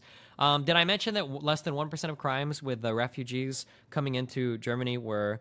How can you possibly know all the stats for debate like this? Like, some things that I know to be true, I'm pretty sure that refugees in general commit less crimes than the average German population, but I don't know, like, the breakdown of that. Like, I feel like the burden on knowing every single stat there is too much. So when she starts saying that, like, well, and, you know, like, these guys from this particular place come over, it's like, fuck, like, I don't know, that might be true. Like, damn, am I supposed to know every single breakdown? Should it be like court where we submit the evidence beforehand? She should have to take an intro to stats course before saying anything in public ever again. Well, a lot of people have bad understandings of stats. I think stats should be taught in high school as a mandatory class, or at least statistical interpretation. You'd be surprised at how many people will say things like, oh, a study of 1,000 people? That's got to be a horrible study, right? Like, I can't imagine. Like, I would kill myself every time. If I had to work in, like, the medical field as, like, somebody working, like doing these fucking grant work and shit in universities, like, do you know how painful it is for people like that who struggle to get, like, because when you're doing medical trials and shit, right? Like, you're starting off with, like, what, like a fucking dozen applicants if you're lucky for some of these early things. But, like, over, like, a dozen or 2 dozen or 3 dozen people, you can get some very good information, right? It's very, very, very, very rare, exceedingly rare that you'll have, that you'll get researchers doing medical studies involving, like, thousands of people. These are massive studies that are not the norm, right? But people are very quick when you're like, well, here's a medical study, blah, blah, blah, blah. And you're like, this study had 84 people, dude. 84 people? That doesn't mean anything. Well, no, that's not how that works. Like, it's a very strong starting point, you know? You need to make these debates like an academic discussion. Oh, having like That's why official debates have an entire team of fact checkers. The problem is that for some people, like, and this is one of the things you run into where your cognitive biases play against you so hard. And Aaron can talk about this. Some people, their anecdotes are everything, dude. You should listen to my aunt, who was an NYPD cop for 42 years, 45 years, retired. I'll never be able to convince her of anything because she's seen so much shit anecdotally that nothing I say will ever change her mind about anything. Like, anecdotes fuck with your mind so hard. Like, you can see one thing and that will shade your impression of something for the rest of your fucking life, dude, right? How many people have you known that have traveled abroad that will say something like, oh, dude, like, I went to France there. Dude, that place is a shithole. I hated it so bad. I was like, damn, what happened? When I went into this restaurant, these two guys harassed me or whatever. Like, this is horrible. I was like, oh, shit. So your one experience colored your whole perception of that country? You've been there one time, right? How many people do you hear make statements about this, like places they've traveled to, right? Your cognitive biases are absolutely working against you when you're trying to understand large amounts of data about a large population of people, right? Like,